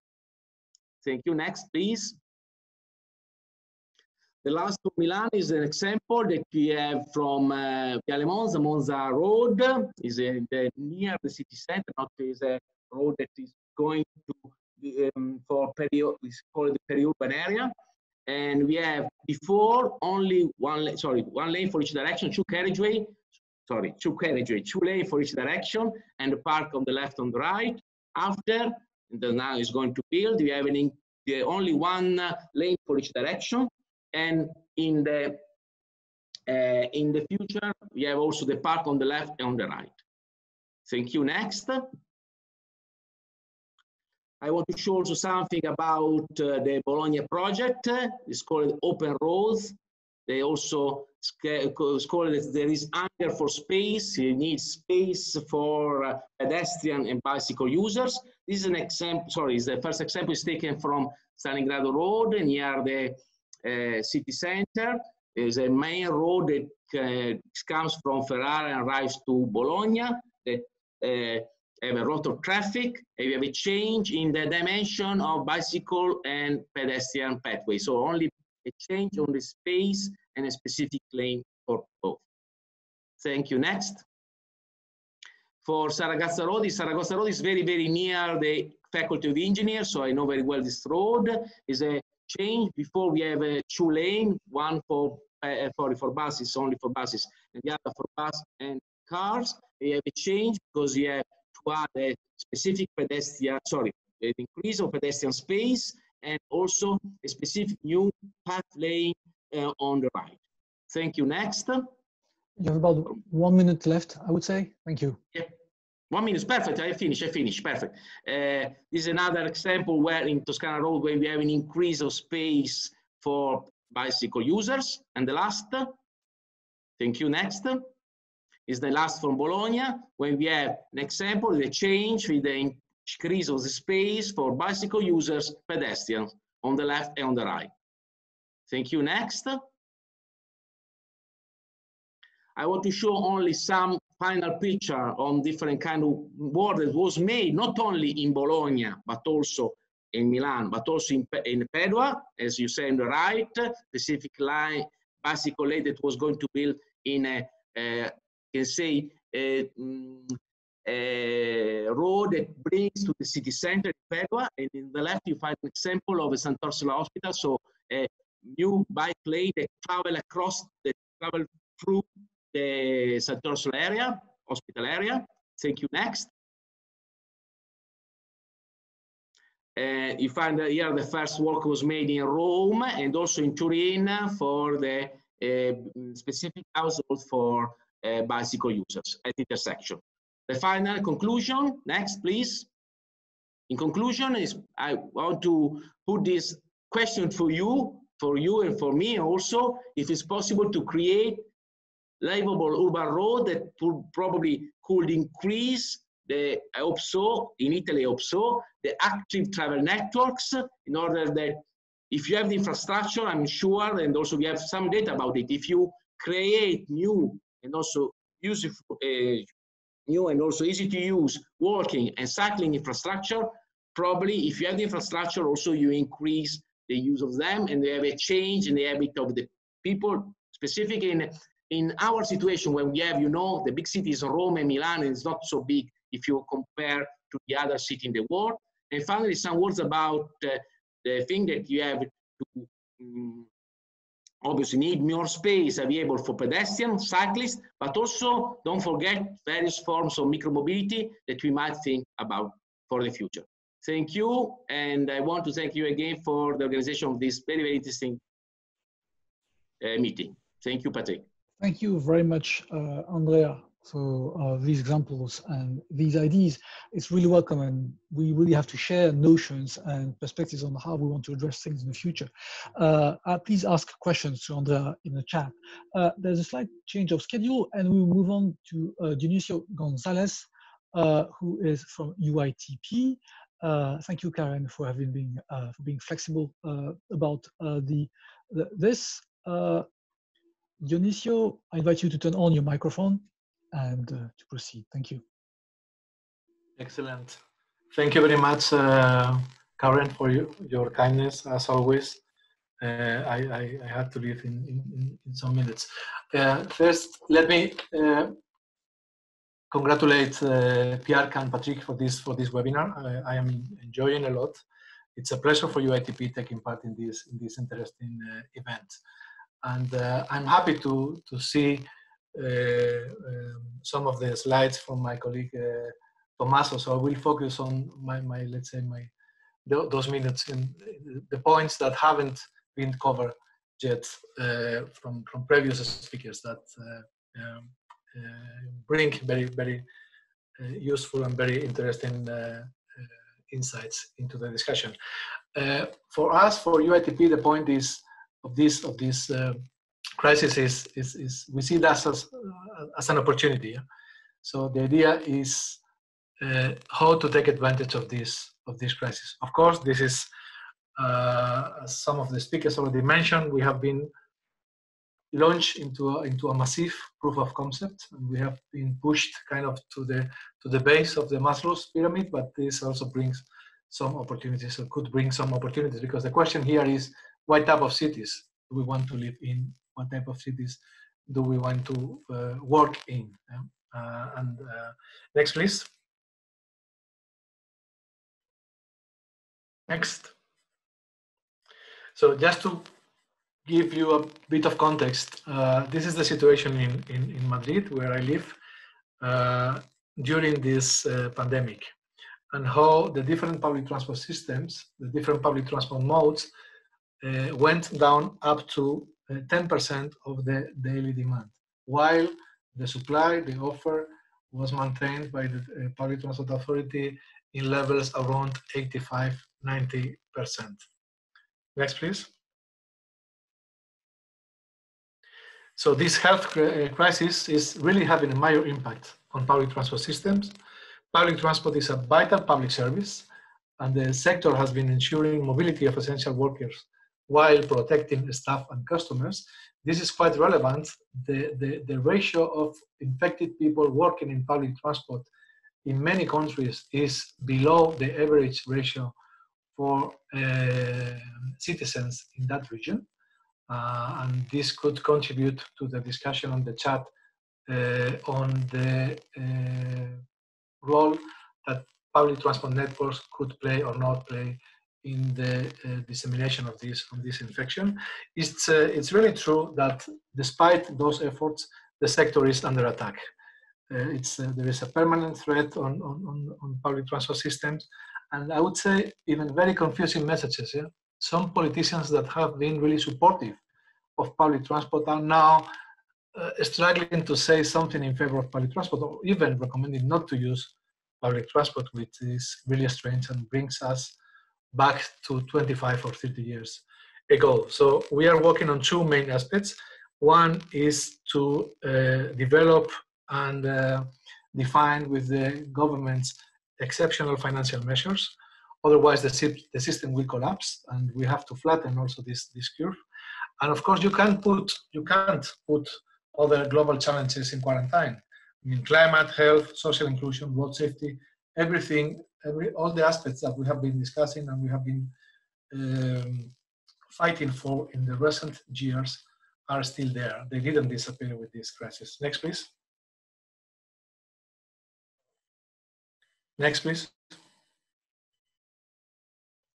So we are working on different messages, and I will be very quick on this because you already know them very well. But since mobility is not an end in itself, we are positioning public transport as an enabler of other more strategic city objectives, and I'm sure that POLIS will deep into this message afterwards. So from the economic point of view, in terms of accessibility, in terms of jobs, there are 13 million jobs in the public transport sector. For every job in the public transport sector, there are 2.5 related jobs and indirect jobs that are created. And there is a recent study by the International Labour Organization and United Nations saying that if we double the investment in public transport, we will be able to create 5 million additional jobs. In terms of social inclusion, of course, no one is more inclusive, no one is more accessible than public transport, and it's a clear commitment from the sector to leave no one and no place behind. And from the environmental point of view, it's the same. I mean, there are 8 million premature deaths per year due to air pollution. If we would like to maintain this level of ambition regarding climate, we have to cut global emissions by 7.6% every year in the next 10 years. And of course, you know very well about the situation in road safety. There are 1.2 million deaths per year, 25,000 in Europe. It's like a plane crashing every 3 days in Europe. Yeah? It's always difficult to put figures into these questions, but it's affecting, summing up both deaths and injuries, 3% of the global GDP lost in road accidents. So this health crisis is really a window of opportunity for bold decision makers. Next, please. Next, please. So as I was mentioned, next, please. We are working on two different aspects. One is the economic and financial impacts of COVID-19 on the sector with different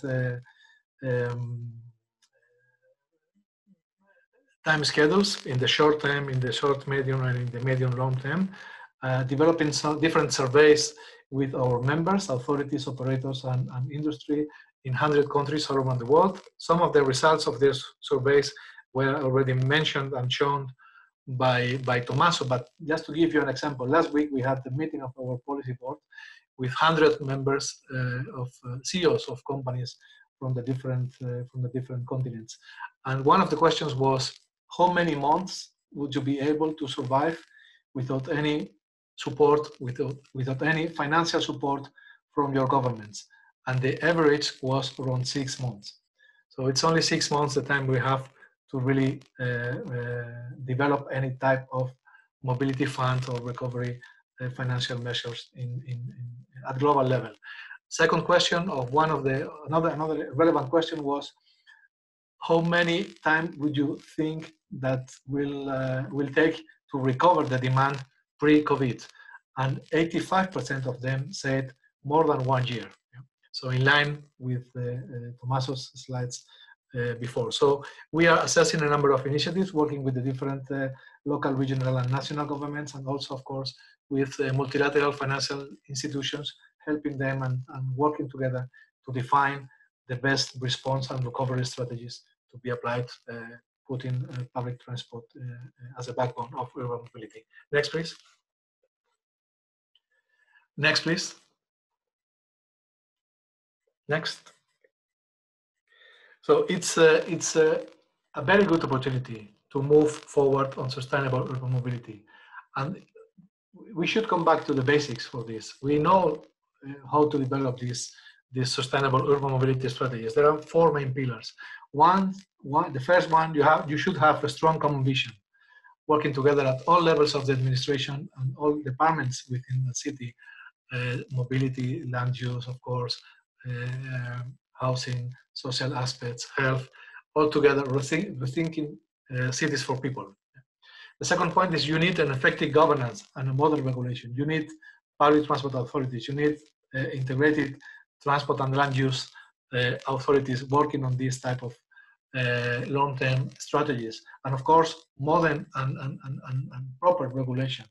In one of the studies that UITP developed some years ago, we identified as one of the main barriers to develop sustainable urban projects the lack of proper regulation. There is always a very rigid regulation that doesn't allow to advance quickly on those topics. Of course, and this is particularly relevant, we need a solid and stable long-term funding and business plans. Of course, not only in the short term, but in the long term. It's impossible to plan any investment. It's impossible to plan any service if you don't have what will be your budget next year or next 2 years. This is super relevant in all developed and undeveloped countries and societies. And of course, we need, and we are working on this with different associations, including, of course, our friends of POLIS, on developing ambitious political leadership, and that helps us to convey the key messages. How many strategies have failed due to the lack of a captain? Yeah? Thank you. Next one, please. Next. So just to finalize some recommendations and some conclusions. We can't just come back to a new normal. We should come back to a better normal. And that really requires a very good communication and trust into public transport services. I mean, what has happened in the last 2 months is, I would say, even unacceptable. Yeah? We have been investing in public transport for many, many years. We have been investing in open streets, in healthy cities for many, many years. We can't just forget about it in 2 months. Meaning that we should invest and keep the investments in public transport, making public transport as a priority. It's a very good moment to develop tactical urbanism projects to recover more and more space for people, meaning walking, cycling, and of course, public transport. It's also very relevant to ensure that there are clear rules and enforcement by competent authorities. And there have been also some questions in the chat regarding this. What about the distancing? What about the masks? Why are they compulsory in some cities? Why are they not in some others? And these type of things, it's really important to follow clear rules. The sector is ready to help. We are part of the solution, but we need clear rules and enforcement by competent authorities. It's also quite relevant to involve public transport experts. Yeah? We have seen during the last weeks also many instructions, many decrees by competent authorities saying that you have to do this, you have to do that. This is the maximum occupancy level. This is the maximum distance, etc. It's important to involve the sector to ensure that those measures that are kind of endorsed are really feasible and viable from the technical and from the operational point of view. It's quite important also to work on the travel demand management, and I think we are learning a lot on that. There have been significant changes in the time of the trip along the day. Many trips are not taken in the peak hour. We are really managing to flatten the curve, not only because less and less people is traveling now, but also because people is traveling at different times. Yeah? And we have to adjust our networks and our services to this. And again, it's a very good opportunity to develop a stable institutional and funding framework. This could help a lot. This will be the key element of a sustainable roadmap for cities and countries in the different parts of the world, because this could also help also to formalize many of the informal ways of transport that are taking place in different parts of the world. That's all by my side, I think. Next one, please. Yeah, next one. I thank you very much for your attention. There are some references there for your consideration, and looking forward to the debate. Thank you again to PIARC and to Patrick for your kind invitation. You're very welcome. Thank you, Dionisio, and thank you for sharing those references with us here. People will be able to access them from our website and from yours, of course, afterwards. Our next and last panelist is Karen from POLIS Network. Karen, if you're ready, and let me just add again that questions are very, very welcome. Thank you.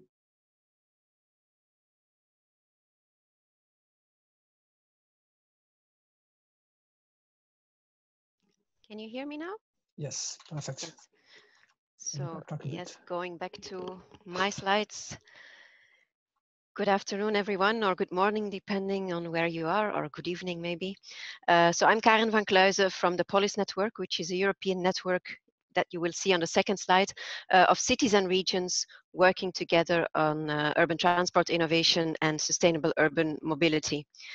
Next slide, please.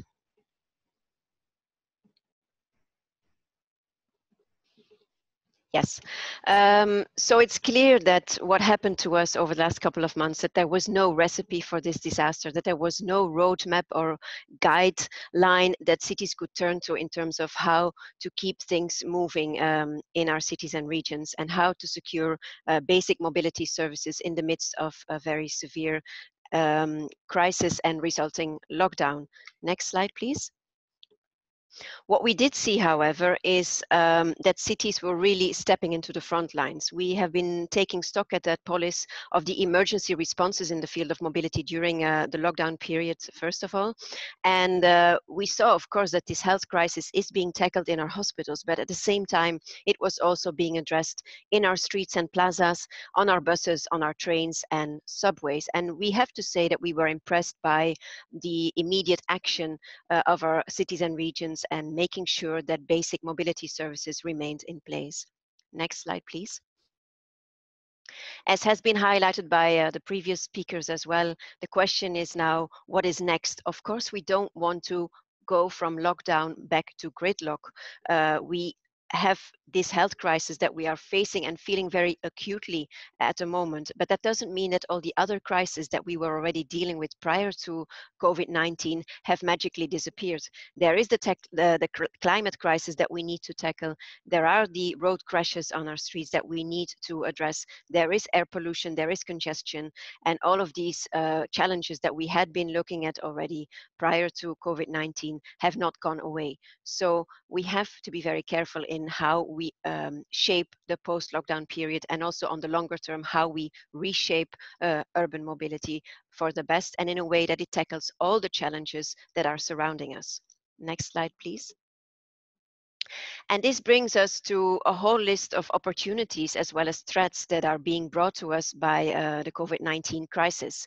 And it's clear that if we want to capitalize on the opportunities, this will not happen naturally. This will not go automatically. So we will have to be very proactive in making sure that we don't waste a good crisis, let's say, that we try to capitalize on the good things and mitigate the bad things that could also come out of the period that we are in at the moment. And when we talk about the opportunities, I think the threats have been mentioned several times by the others already. When we talk about the opportunities, then of course we see the redistributed space, the active travel boom, the cleaner air, the congestion that magically disappeared, and so on. Next slide, please. So how are cities coming out of the lockdown? This is a question that we asked our members in a membership survey that we launched. And we see when we look at the results that there are a number of concerns, of course, but also that they believe that increased walking and cycling is something that will stay with us. But at the same time, of course, not to be neglected is the negative impact on public transport and the fact that we definitely need to tackle that, as was already mentioned also by Dionisio, for example, and by Tommaso. Next slide, please. What we have noticed is that those cities that have been acting really fast in the current crisis and have also done this from a long-term perspective and with a long-term vision and with increased chances of lasting effects are those cities that actually already had sustainable urban mobility plans in place. So long-term visions, integrated packages of measures that were already looking at how we can make our mobility in cities more sustainable. And what they have been doing in the current situation and within the current crisis is fast track a number of measures that were planned anyway for the years to come, and they are now being implemented at an incredibly fast pace and speed, so in a way shorter time frame than was initially envisaged. And the fact that they were in the pipeline anyway, of course, makes it possible for those measures to also remain in place permanently. Next slide, please.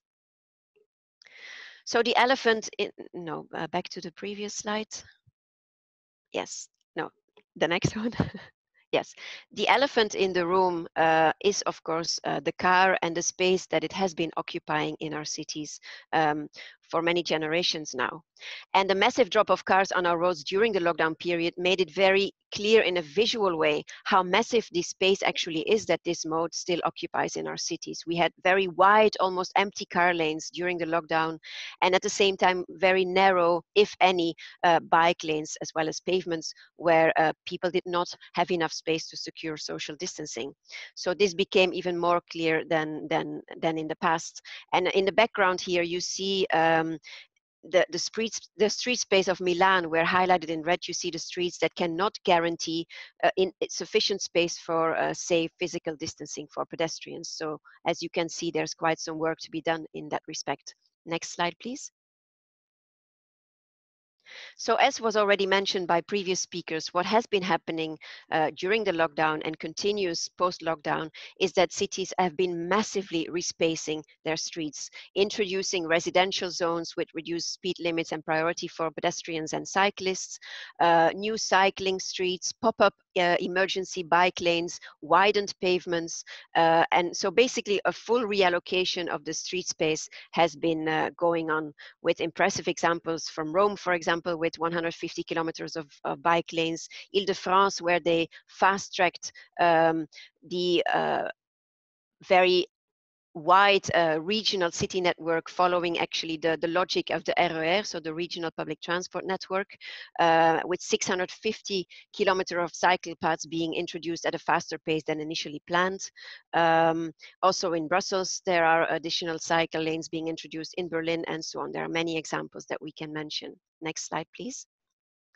But also, as was extensively addressed by the previous speakers, there is the severe challenge that public transport is facing, both in terms of reduced capacity, as well as in terms of confidence and trust that needs to be restored. So we cannot deny that public transport will be facing and will continue to face a challenging time in the coming period. And that's why also emergency bus lanes, for example, have been introduced and are being introduced to make sure that at least buses have that competitive advantage to the private car, for example. Next slide, please. So looking at this context of, on the one hand, reallocating space in favor of active travel. On the other hand, the additional challenges posed to public transport. I think there are a number of triggers for change that could help us to make something good out of this crisis. And in the next slides, I will show a bit more about these 3 triggers. So the first one are life-changing moments. So what behavioral change experts have always been telling us, mobility experts, is that if we want to try to change the mobility behavior of people, we have to look at life-changing moments, but because it's in those changes in life that people are the most prone to change deeply rooted habitual behavior. And that's, for example, when you get married and you move house, when you have children, or when you change jobs. Those are moments when maybe also your mobility could be changing. Next slide, please. So the question is now whether COVID-19 could also be such a life-changing moment. And we hope that it's actually the case. So you saw people rediscovering or discovering cycling as a mode of recreation, if only to keep physically active during the lockdown, for example, or as an alternative to public transport. So if that could help to make these people move from recreational to functional cycling on a permanent basis, that would already make a big difference. We see, for example, that the average commute in Milan is less than 4 kilometers, which means that the switch to walking and cycling is a feasible option for many people there. And for that, of course, to happen, we need to make sure that those life-changing moments, which can help people to change their habits, that they are accompanied with the right infrastructure measures as well. Next slide, please. A post-COVID-19 mobility survey that was carried out here in Brussels says that indeed people expect that their mobility behavior will be changing. 43% said that it would change. 35% said that they would intend to use the bike or the e-scooter more, for example, whereas 29% feared they would use public transport less. Next slide, please.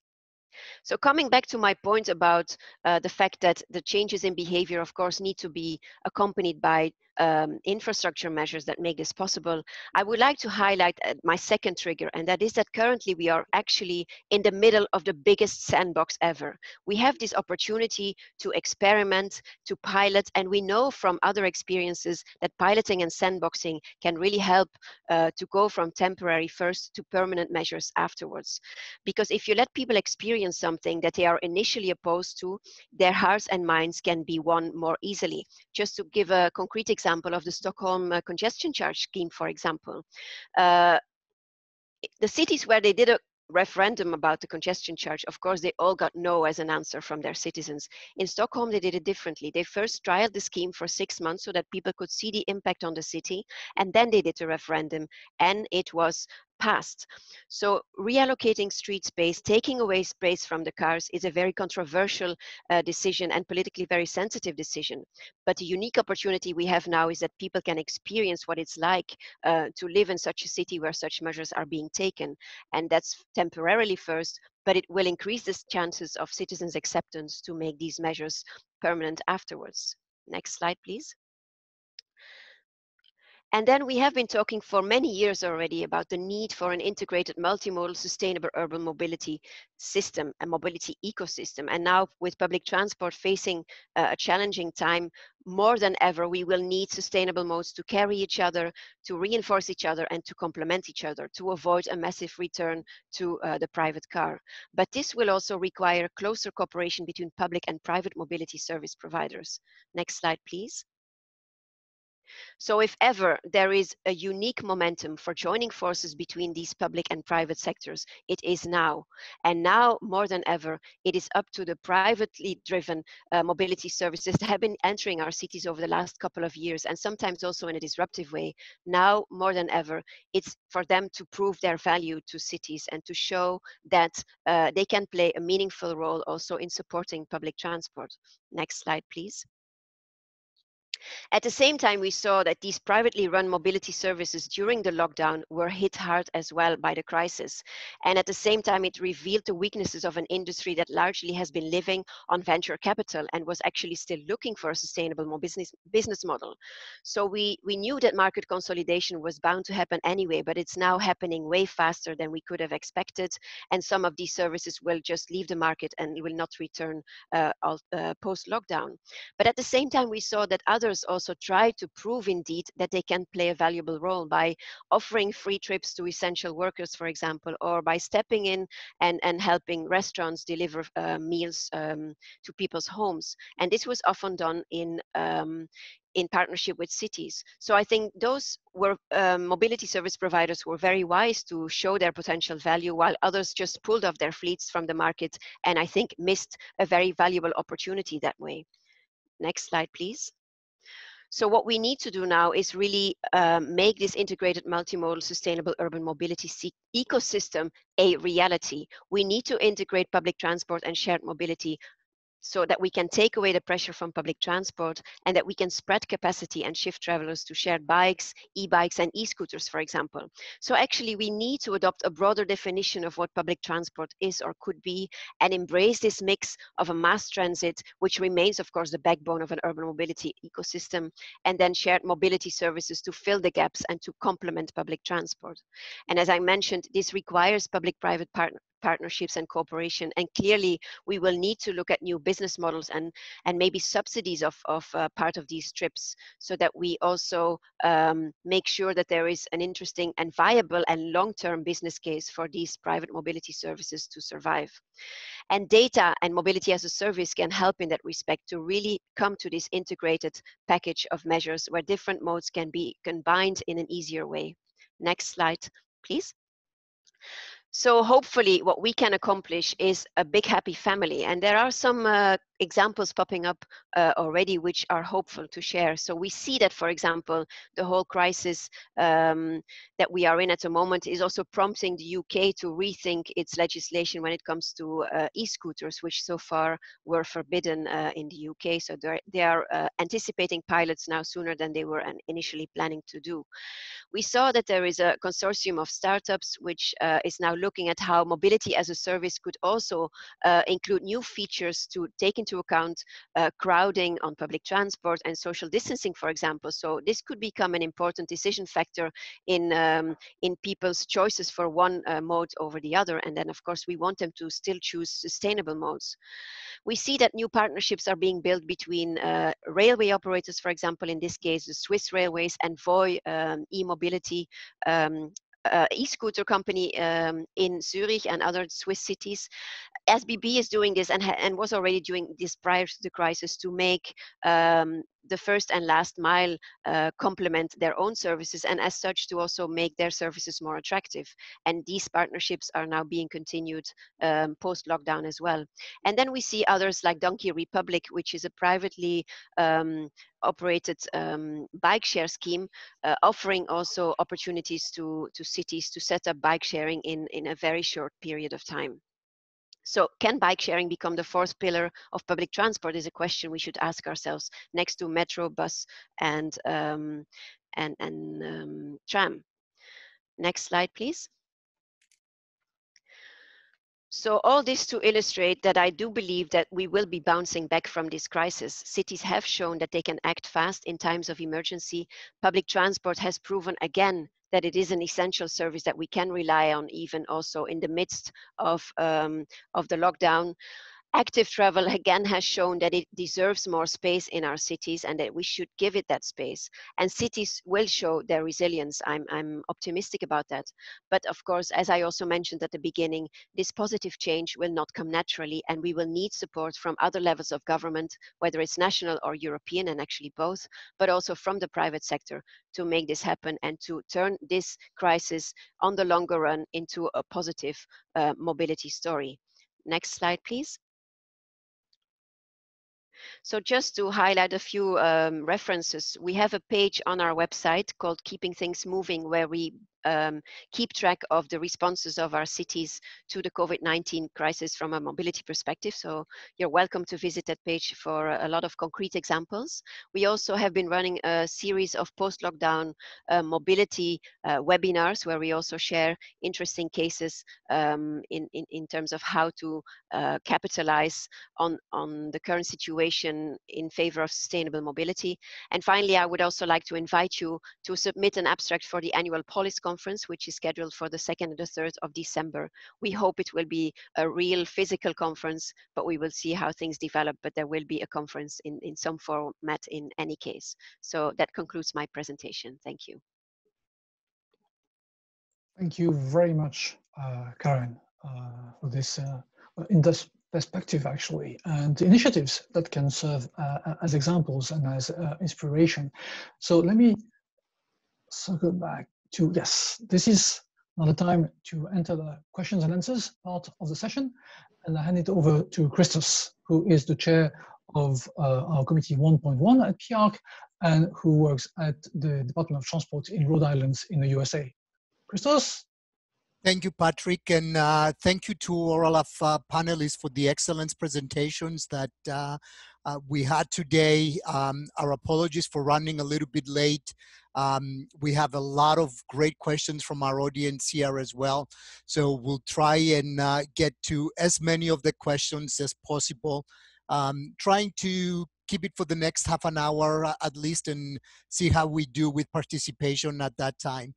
So a first question will go to Tommaso, please. And Tommaso, one can hope that the COVID crisis will be more or less solved soon and will be moving into the next stage. If so, how can we foresee whether these changes to public transit will remain or will just be temporary? Well, we are seeing many changes in public transport. I hope the good ones, the ones who go towards sustainability, a different model split and so on, keep staying. But if you think about masks, gloves, and I don't know, something else, I hope they are stopping. So it's a very, let's say, local question. Since we have deputy mayors and offices working for public transport, this is quite an occasion, an opportunity to reserve some room for that.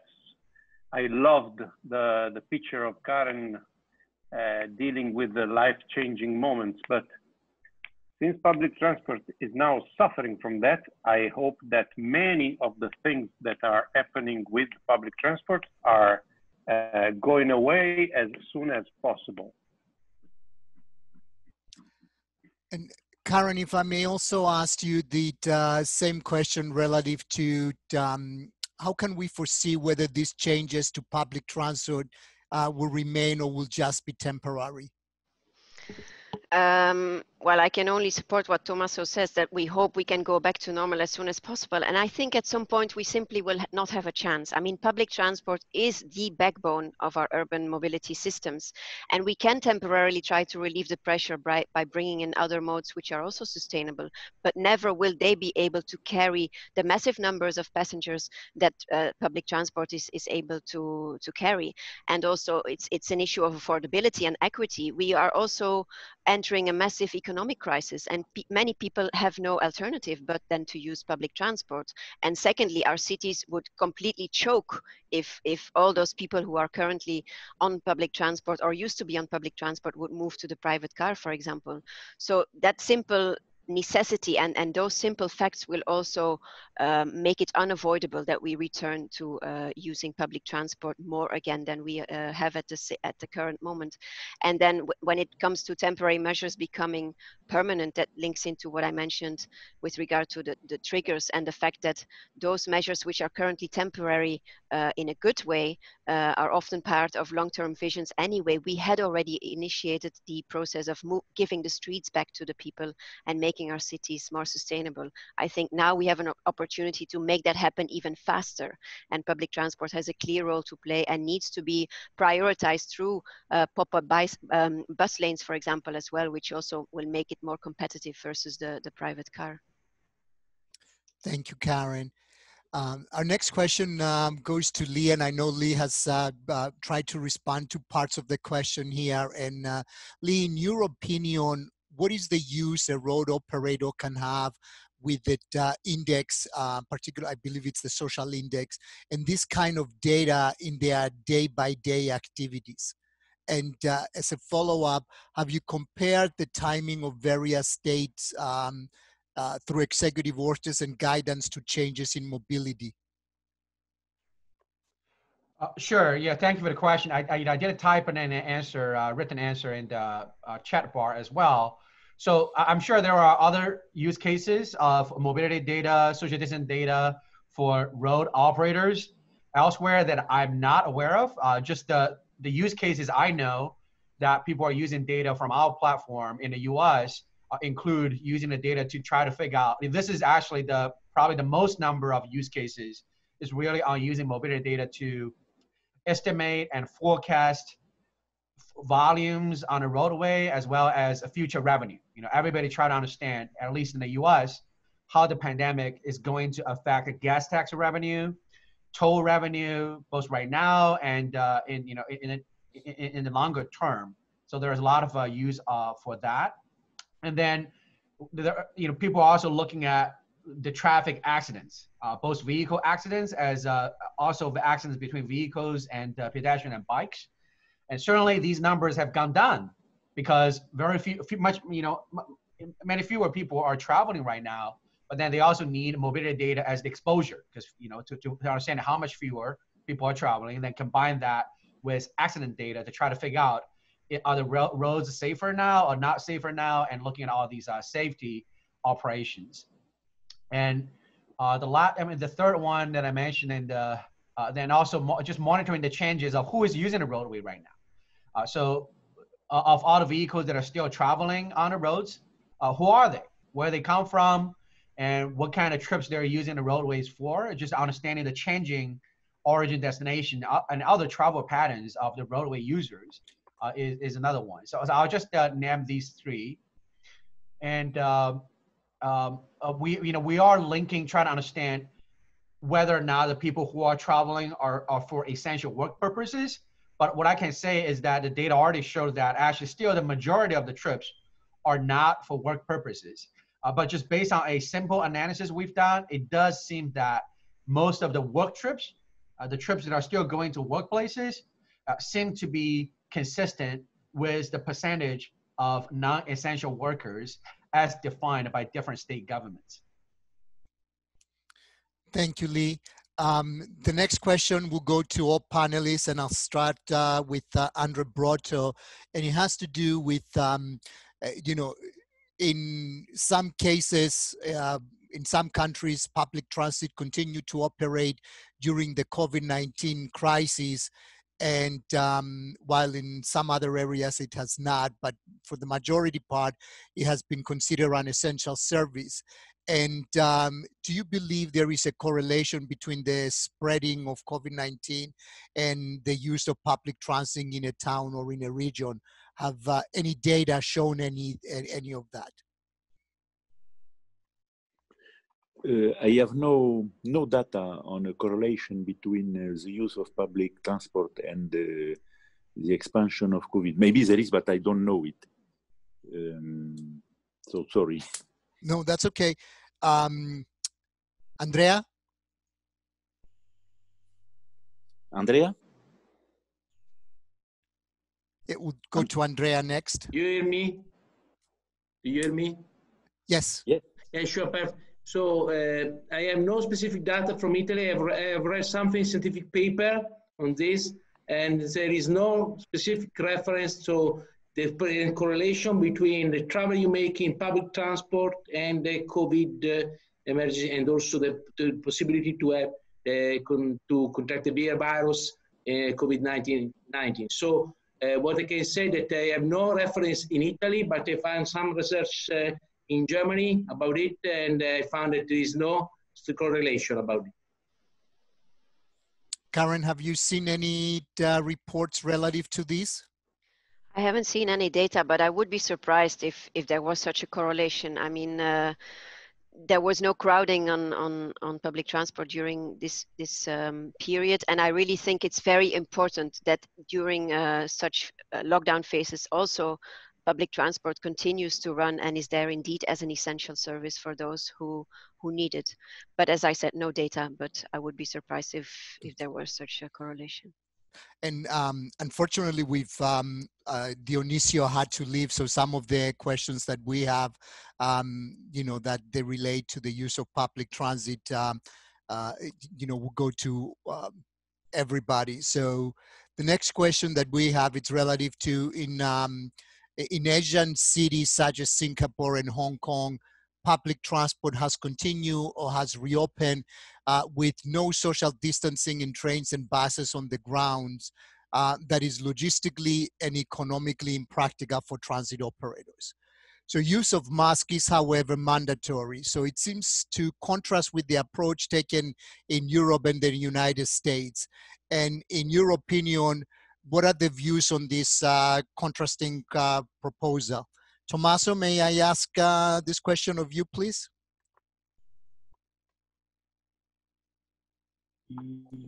Yes. It's the real task by now, because in some places, as I showed you, social distancing on board the vehicles is not binding, and in some other places it is. As I told you, the pictures I show are from a subway vehicle where you don't see the driver. So the driver is segregated and the passengers are told they can be one close to the other. In the buses in Italy, right now, the driver has, let's say, 4 or 5 square meters reserved to him or herself just to be segregated driving, and the other space is supposed to be under social distancing. But it is difficult to maintain social distancing on some lines and some timetables. So it's a situation that has to be dealt with. I don't know, of course, I don't know the answer to this. In Italy, numbers are going rapidly to be quite positive. So my esteem is that we will somehow flatten social distancing while on board the buses. But it's a very difficult task, and I am the one who deals with decisions taken by the politics. I'm not a politic. So it's a very tough question, and everyone is making their own job. Thank you, Tommaso. Karen, would you like to add anything on this one? I agree with what Tommaso just said. We are dealing with a very high level of uncertainty, which makes everything even more challenging. So time will tell, I think, but at some point, I expect it will be unavoidable that we indeed move towards reduced social distancing requirements. Thank you, Karen. Our next question will go to Andrea. And Andrea, we saw that in Italy, where new walking and cycling infrastructure is being implemented, presumably there have been accelerated procurement procedures put in place. How was this done to be able to do it so quickly? Yeah, sure. Because the main work was made with using the maintenance project. So, you know, generally we have some money that every day and every year was used in order to make new infrastructure, to make this kind of new feature in order to reuse the space in urban roads. We use the authority, the municipality, use the money for maintenance.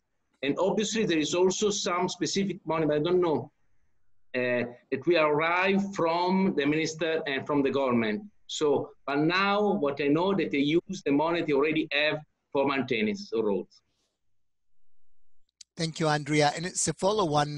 There was a question that we had whether the law that was introduced to increase the number of bike lanes, temporary or permanent, or whether it's something that is subject to review after some period of time.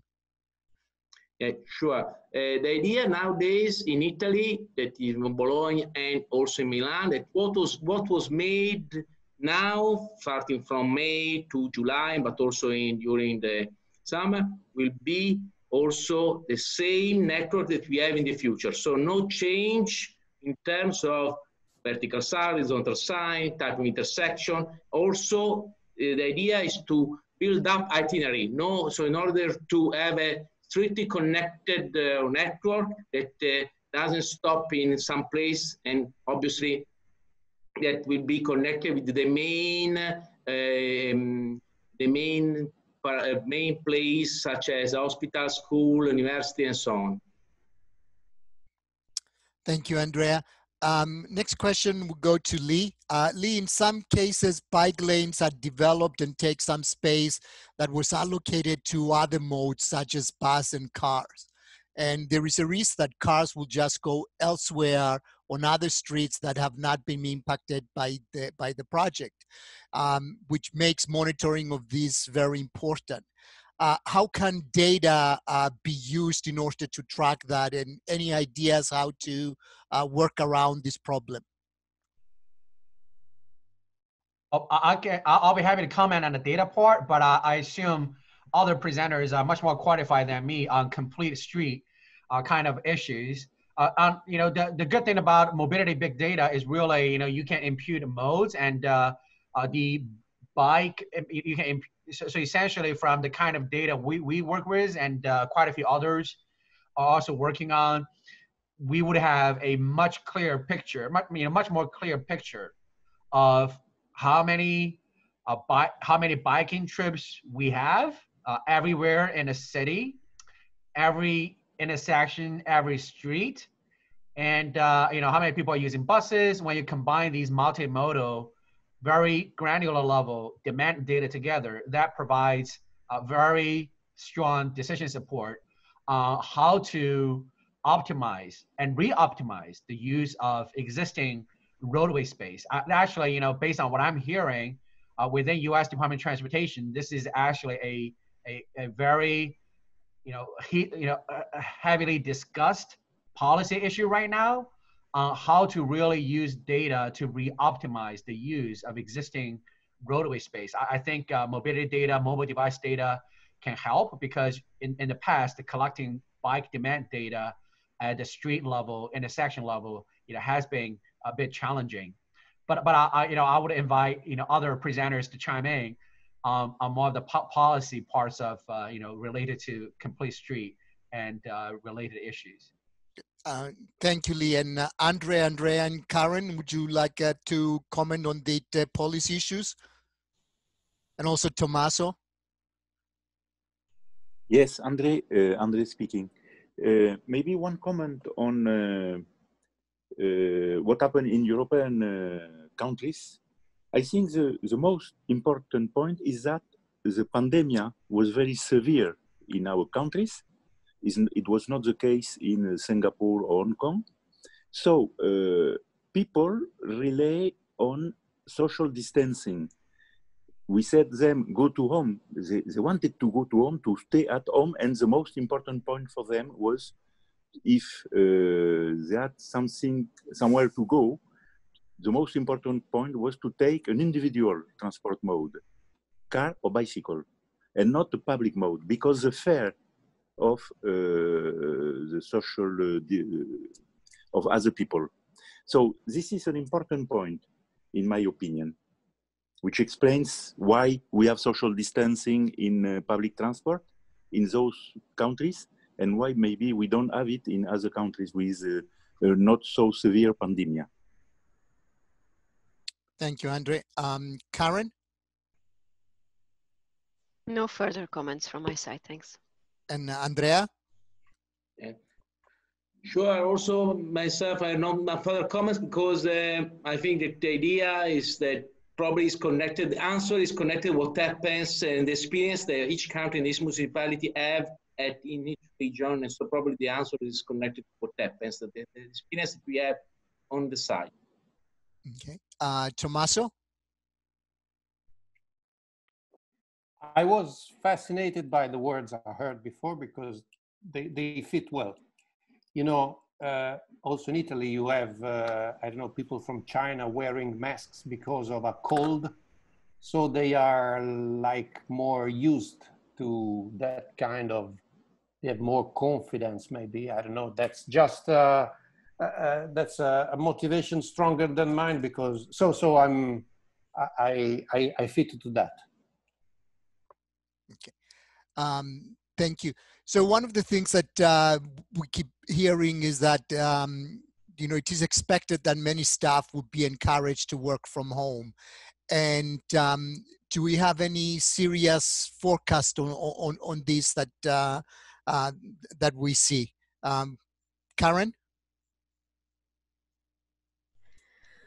Well, I can only look at my own experience. The POLIS office has gone fully virtual mid-March, basically, and it's still the case. And I expect that for us, as well as many other employers, part of that will stick. I mean, a combination of working from home with being at the office is probably becoming the standard in the future, I would say. And thank you, Karen. So, André, the next question is for you. We've also seen the need for leadership and good internet connections and public-private partnerships, with many examples from high-income countries working well during this time.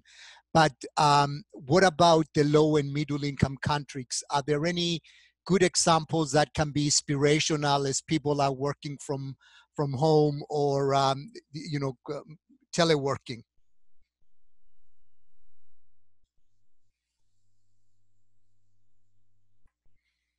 Is a question for André Broto? Yes, please. Yes.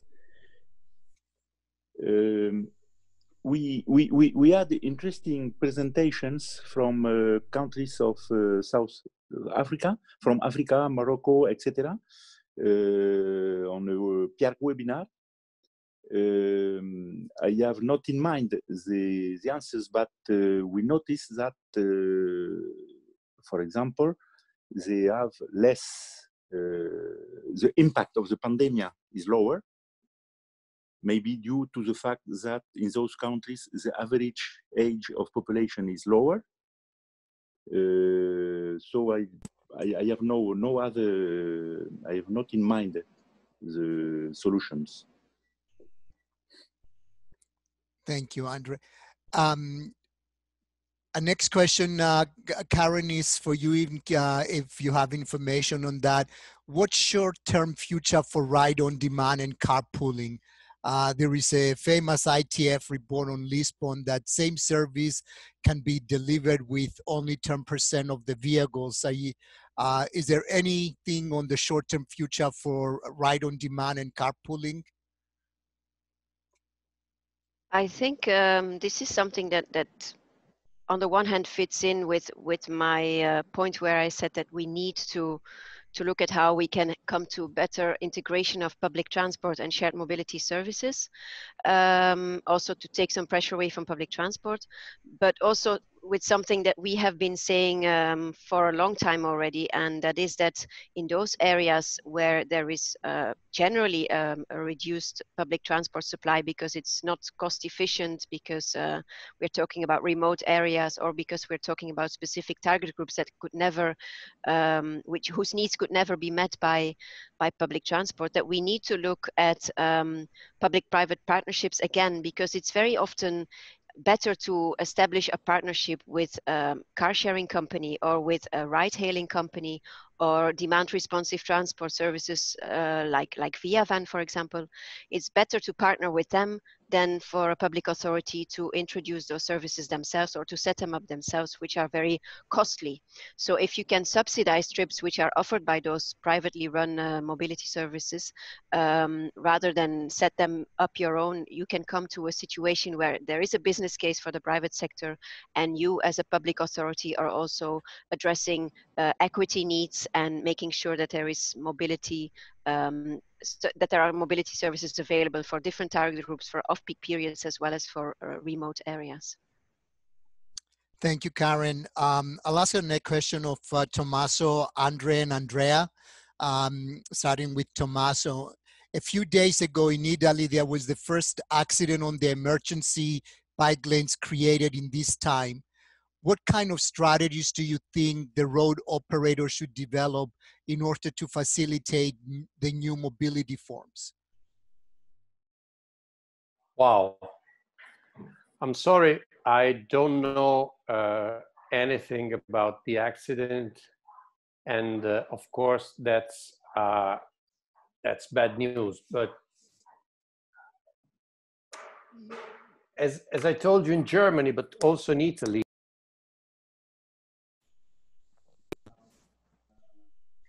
the design of some infrastructures on the street. So I hope that this thing is not going to be bad, but I don't know anything about that. Of course, if you design a pop-up infrastructure, it has to be fitting with the law, but this is very easy to say. I should know much more about that. André Broto? Yes. Relative to, yeah. you know, yes, what kind of strategies road operators should, I'm sorry. First, of course, we need guides or something like that. In France, the service called CEREMA has published some guides on how to do the design of bicycle path.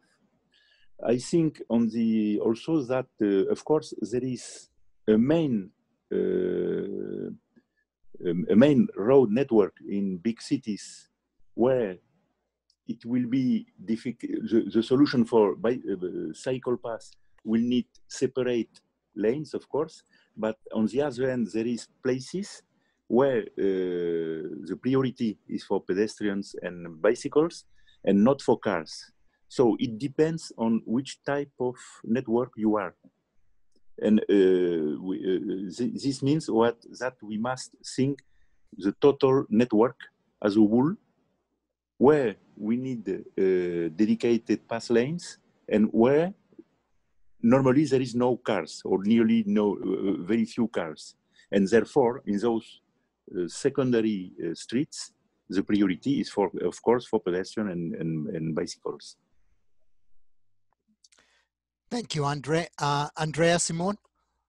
Sure, I can say that the first idea is to try to have the bicycle path and itinerary in the urban center, near the urban center, in roads where the cars and buses travel at 30 kilometers per hour. So the idea is to have the same level and no difference between the carriage and in the depth if you have this 30 kilometers per hour road. Obviously, if the car and trucks and bicycle and buses speed will be higher and will be with the operating speed that will be higher, probably the best solution to have separate. So what can I say nowadays, that the itinerary that was built up is for all road that we nowadays have a 50 kilometers per hour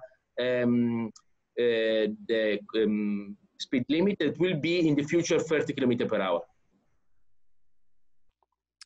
Thank you very much. And Karen, may I ask the same question of you as well, relative to what kind of strategies do you think the road operators should develop in order to facilitate the new mobility forms?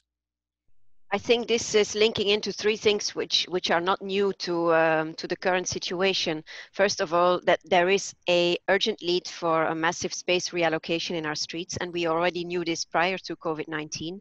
So we need to give more space to active travel, including new mobility services such as the use of e-scooters and micromobility in general.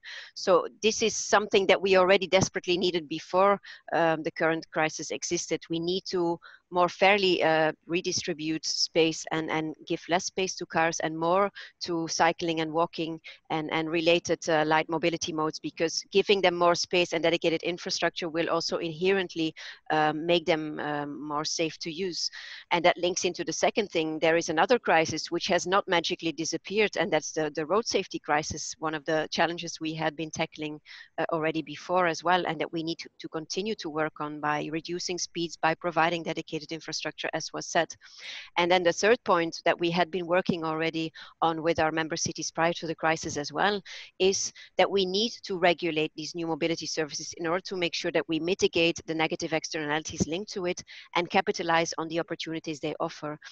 The privately driven mobility services are not naturally aligned with public policy goals. So we need to make sure, whether it's safety, whether it's in terms of modal shift and sustainability, we need to make sure that we align their goals with public sustainable mobility goals. And that requires regulatory frameworks. And many of our cities have been working on that. And that doesn't change in the current situation.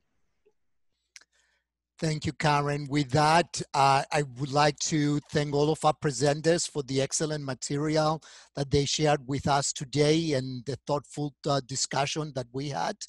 And in closing, I would also like to ask Patrick one last question relative to what else is PIARC planning in order to support the efforts of road operators for during this time. Patrick? Thank you very much, Christos, and I would like to add my thanks to all our panelists today for having made themselves available and for having shared their insights. That's really appreciated, and we see obviously that so much is needed. We need strategic thinking, we need incentives. We also probably need education for people who are going to work from home or to ride bicycles. So there are excellent opportunities for organizations such as POLIS, UITP, PIARC, and others, and all our panelists and audience members today to start thinking or to continue thinking about how they can contribute to that massive shift that's underway. So with this in mind, let me, well, you've seen the disclaimer before, let me highlight the next steps. So we will publish the video recording of this webinar as well as PDF versions of the presentation so that you can access all the web links that were highlighted during the webinar today. We're planning future PIARC webinars. 2 weeks from now, we will have one on intelligent transport systems, technology solutions for the COVID-19, post-COVID-19 transportation needs. And 2 weeks later, beginning of July, another webinar on the workforce, impacts of COVID-19 on workforce for road operators and administrations. As you've seen, we've published notes with the findings from our webinars, and we're now planning an in-depth report, which is scheduled for August. The web link here on the screen that you will find on the PDF file later is a link to a web page that we have created specifically for all this type of information. And we have included material from UITP and from POLIS there, by the way. So thank you very much to everyone. If you want to contribute further, there are 2 polls open. They've been open for quite some time now. You can contribute issues that you would like PIARC to work about, and you can also volunteer as a stakeholder who would like to share his or her practice. That would be really welcome. Having said that, congratulations to the team I'm working with, PIARC's response team, excellent colleagues, and please check our website, piarc.org, and keep safe. Thank you very much, and have a nice afternoon. Thank you, Christos. Thank you, everyone.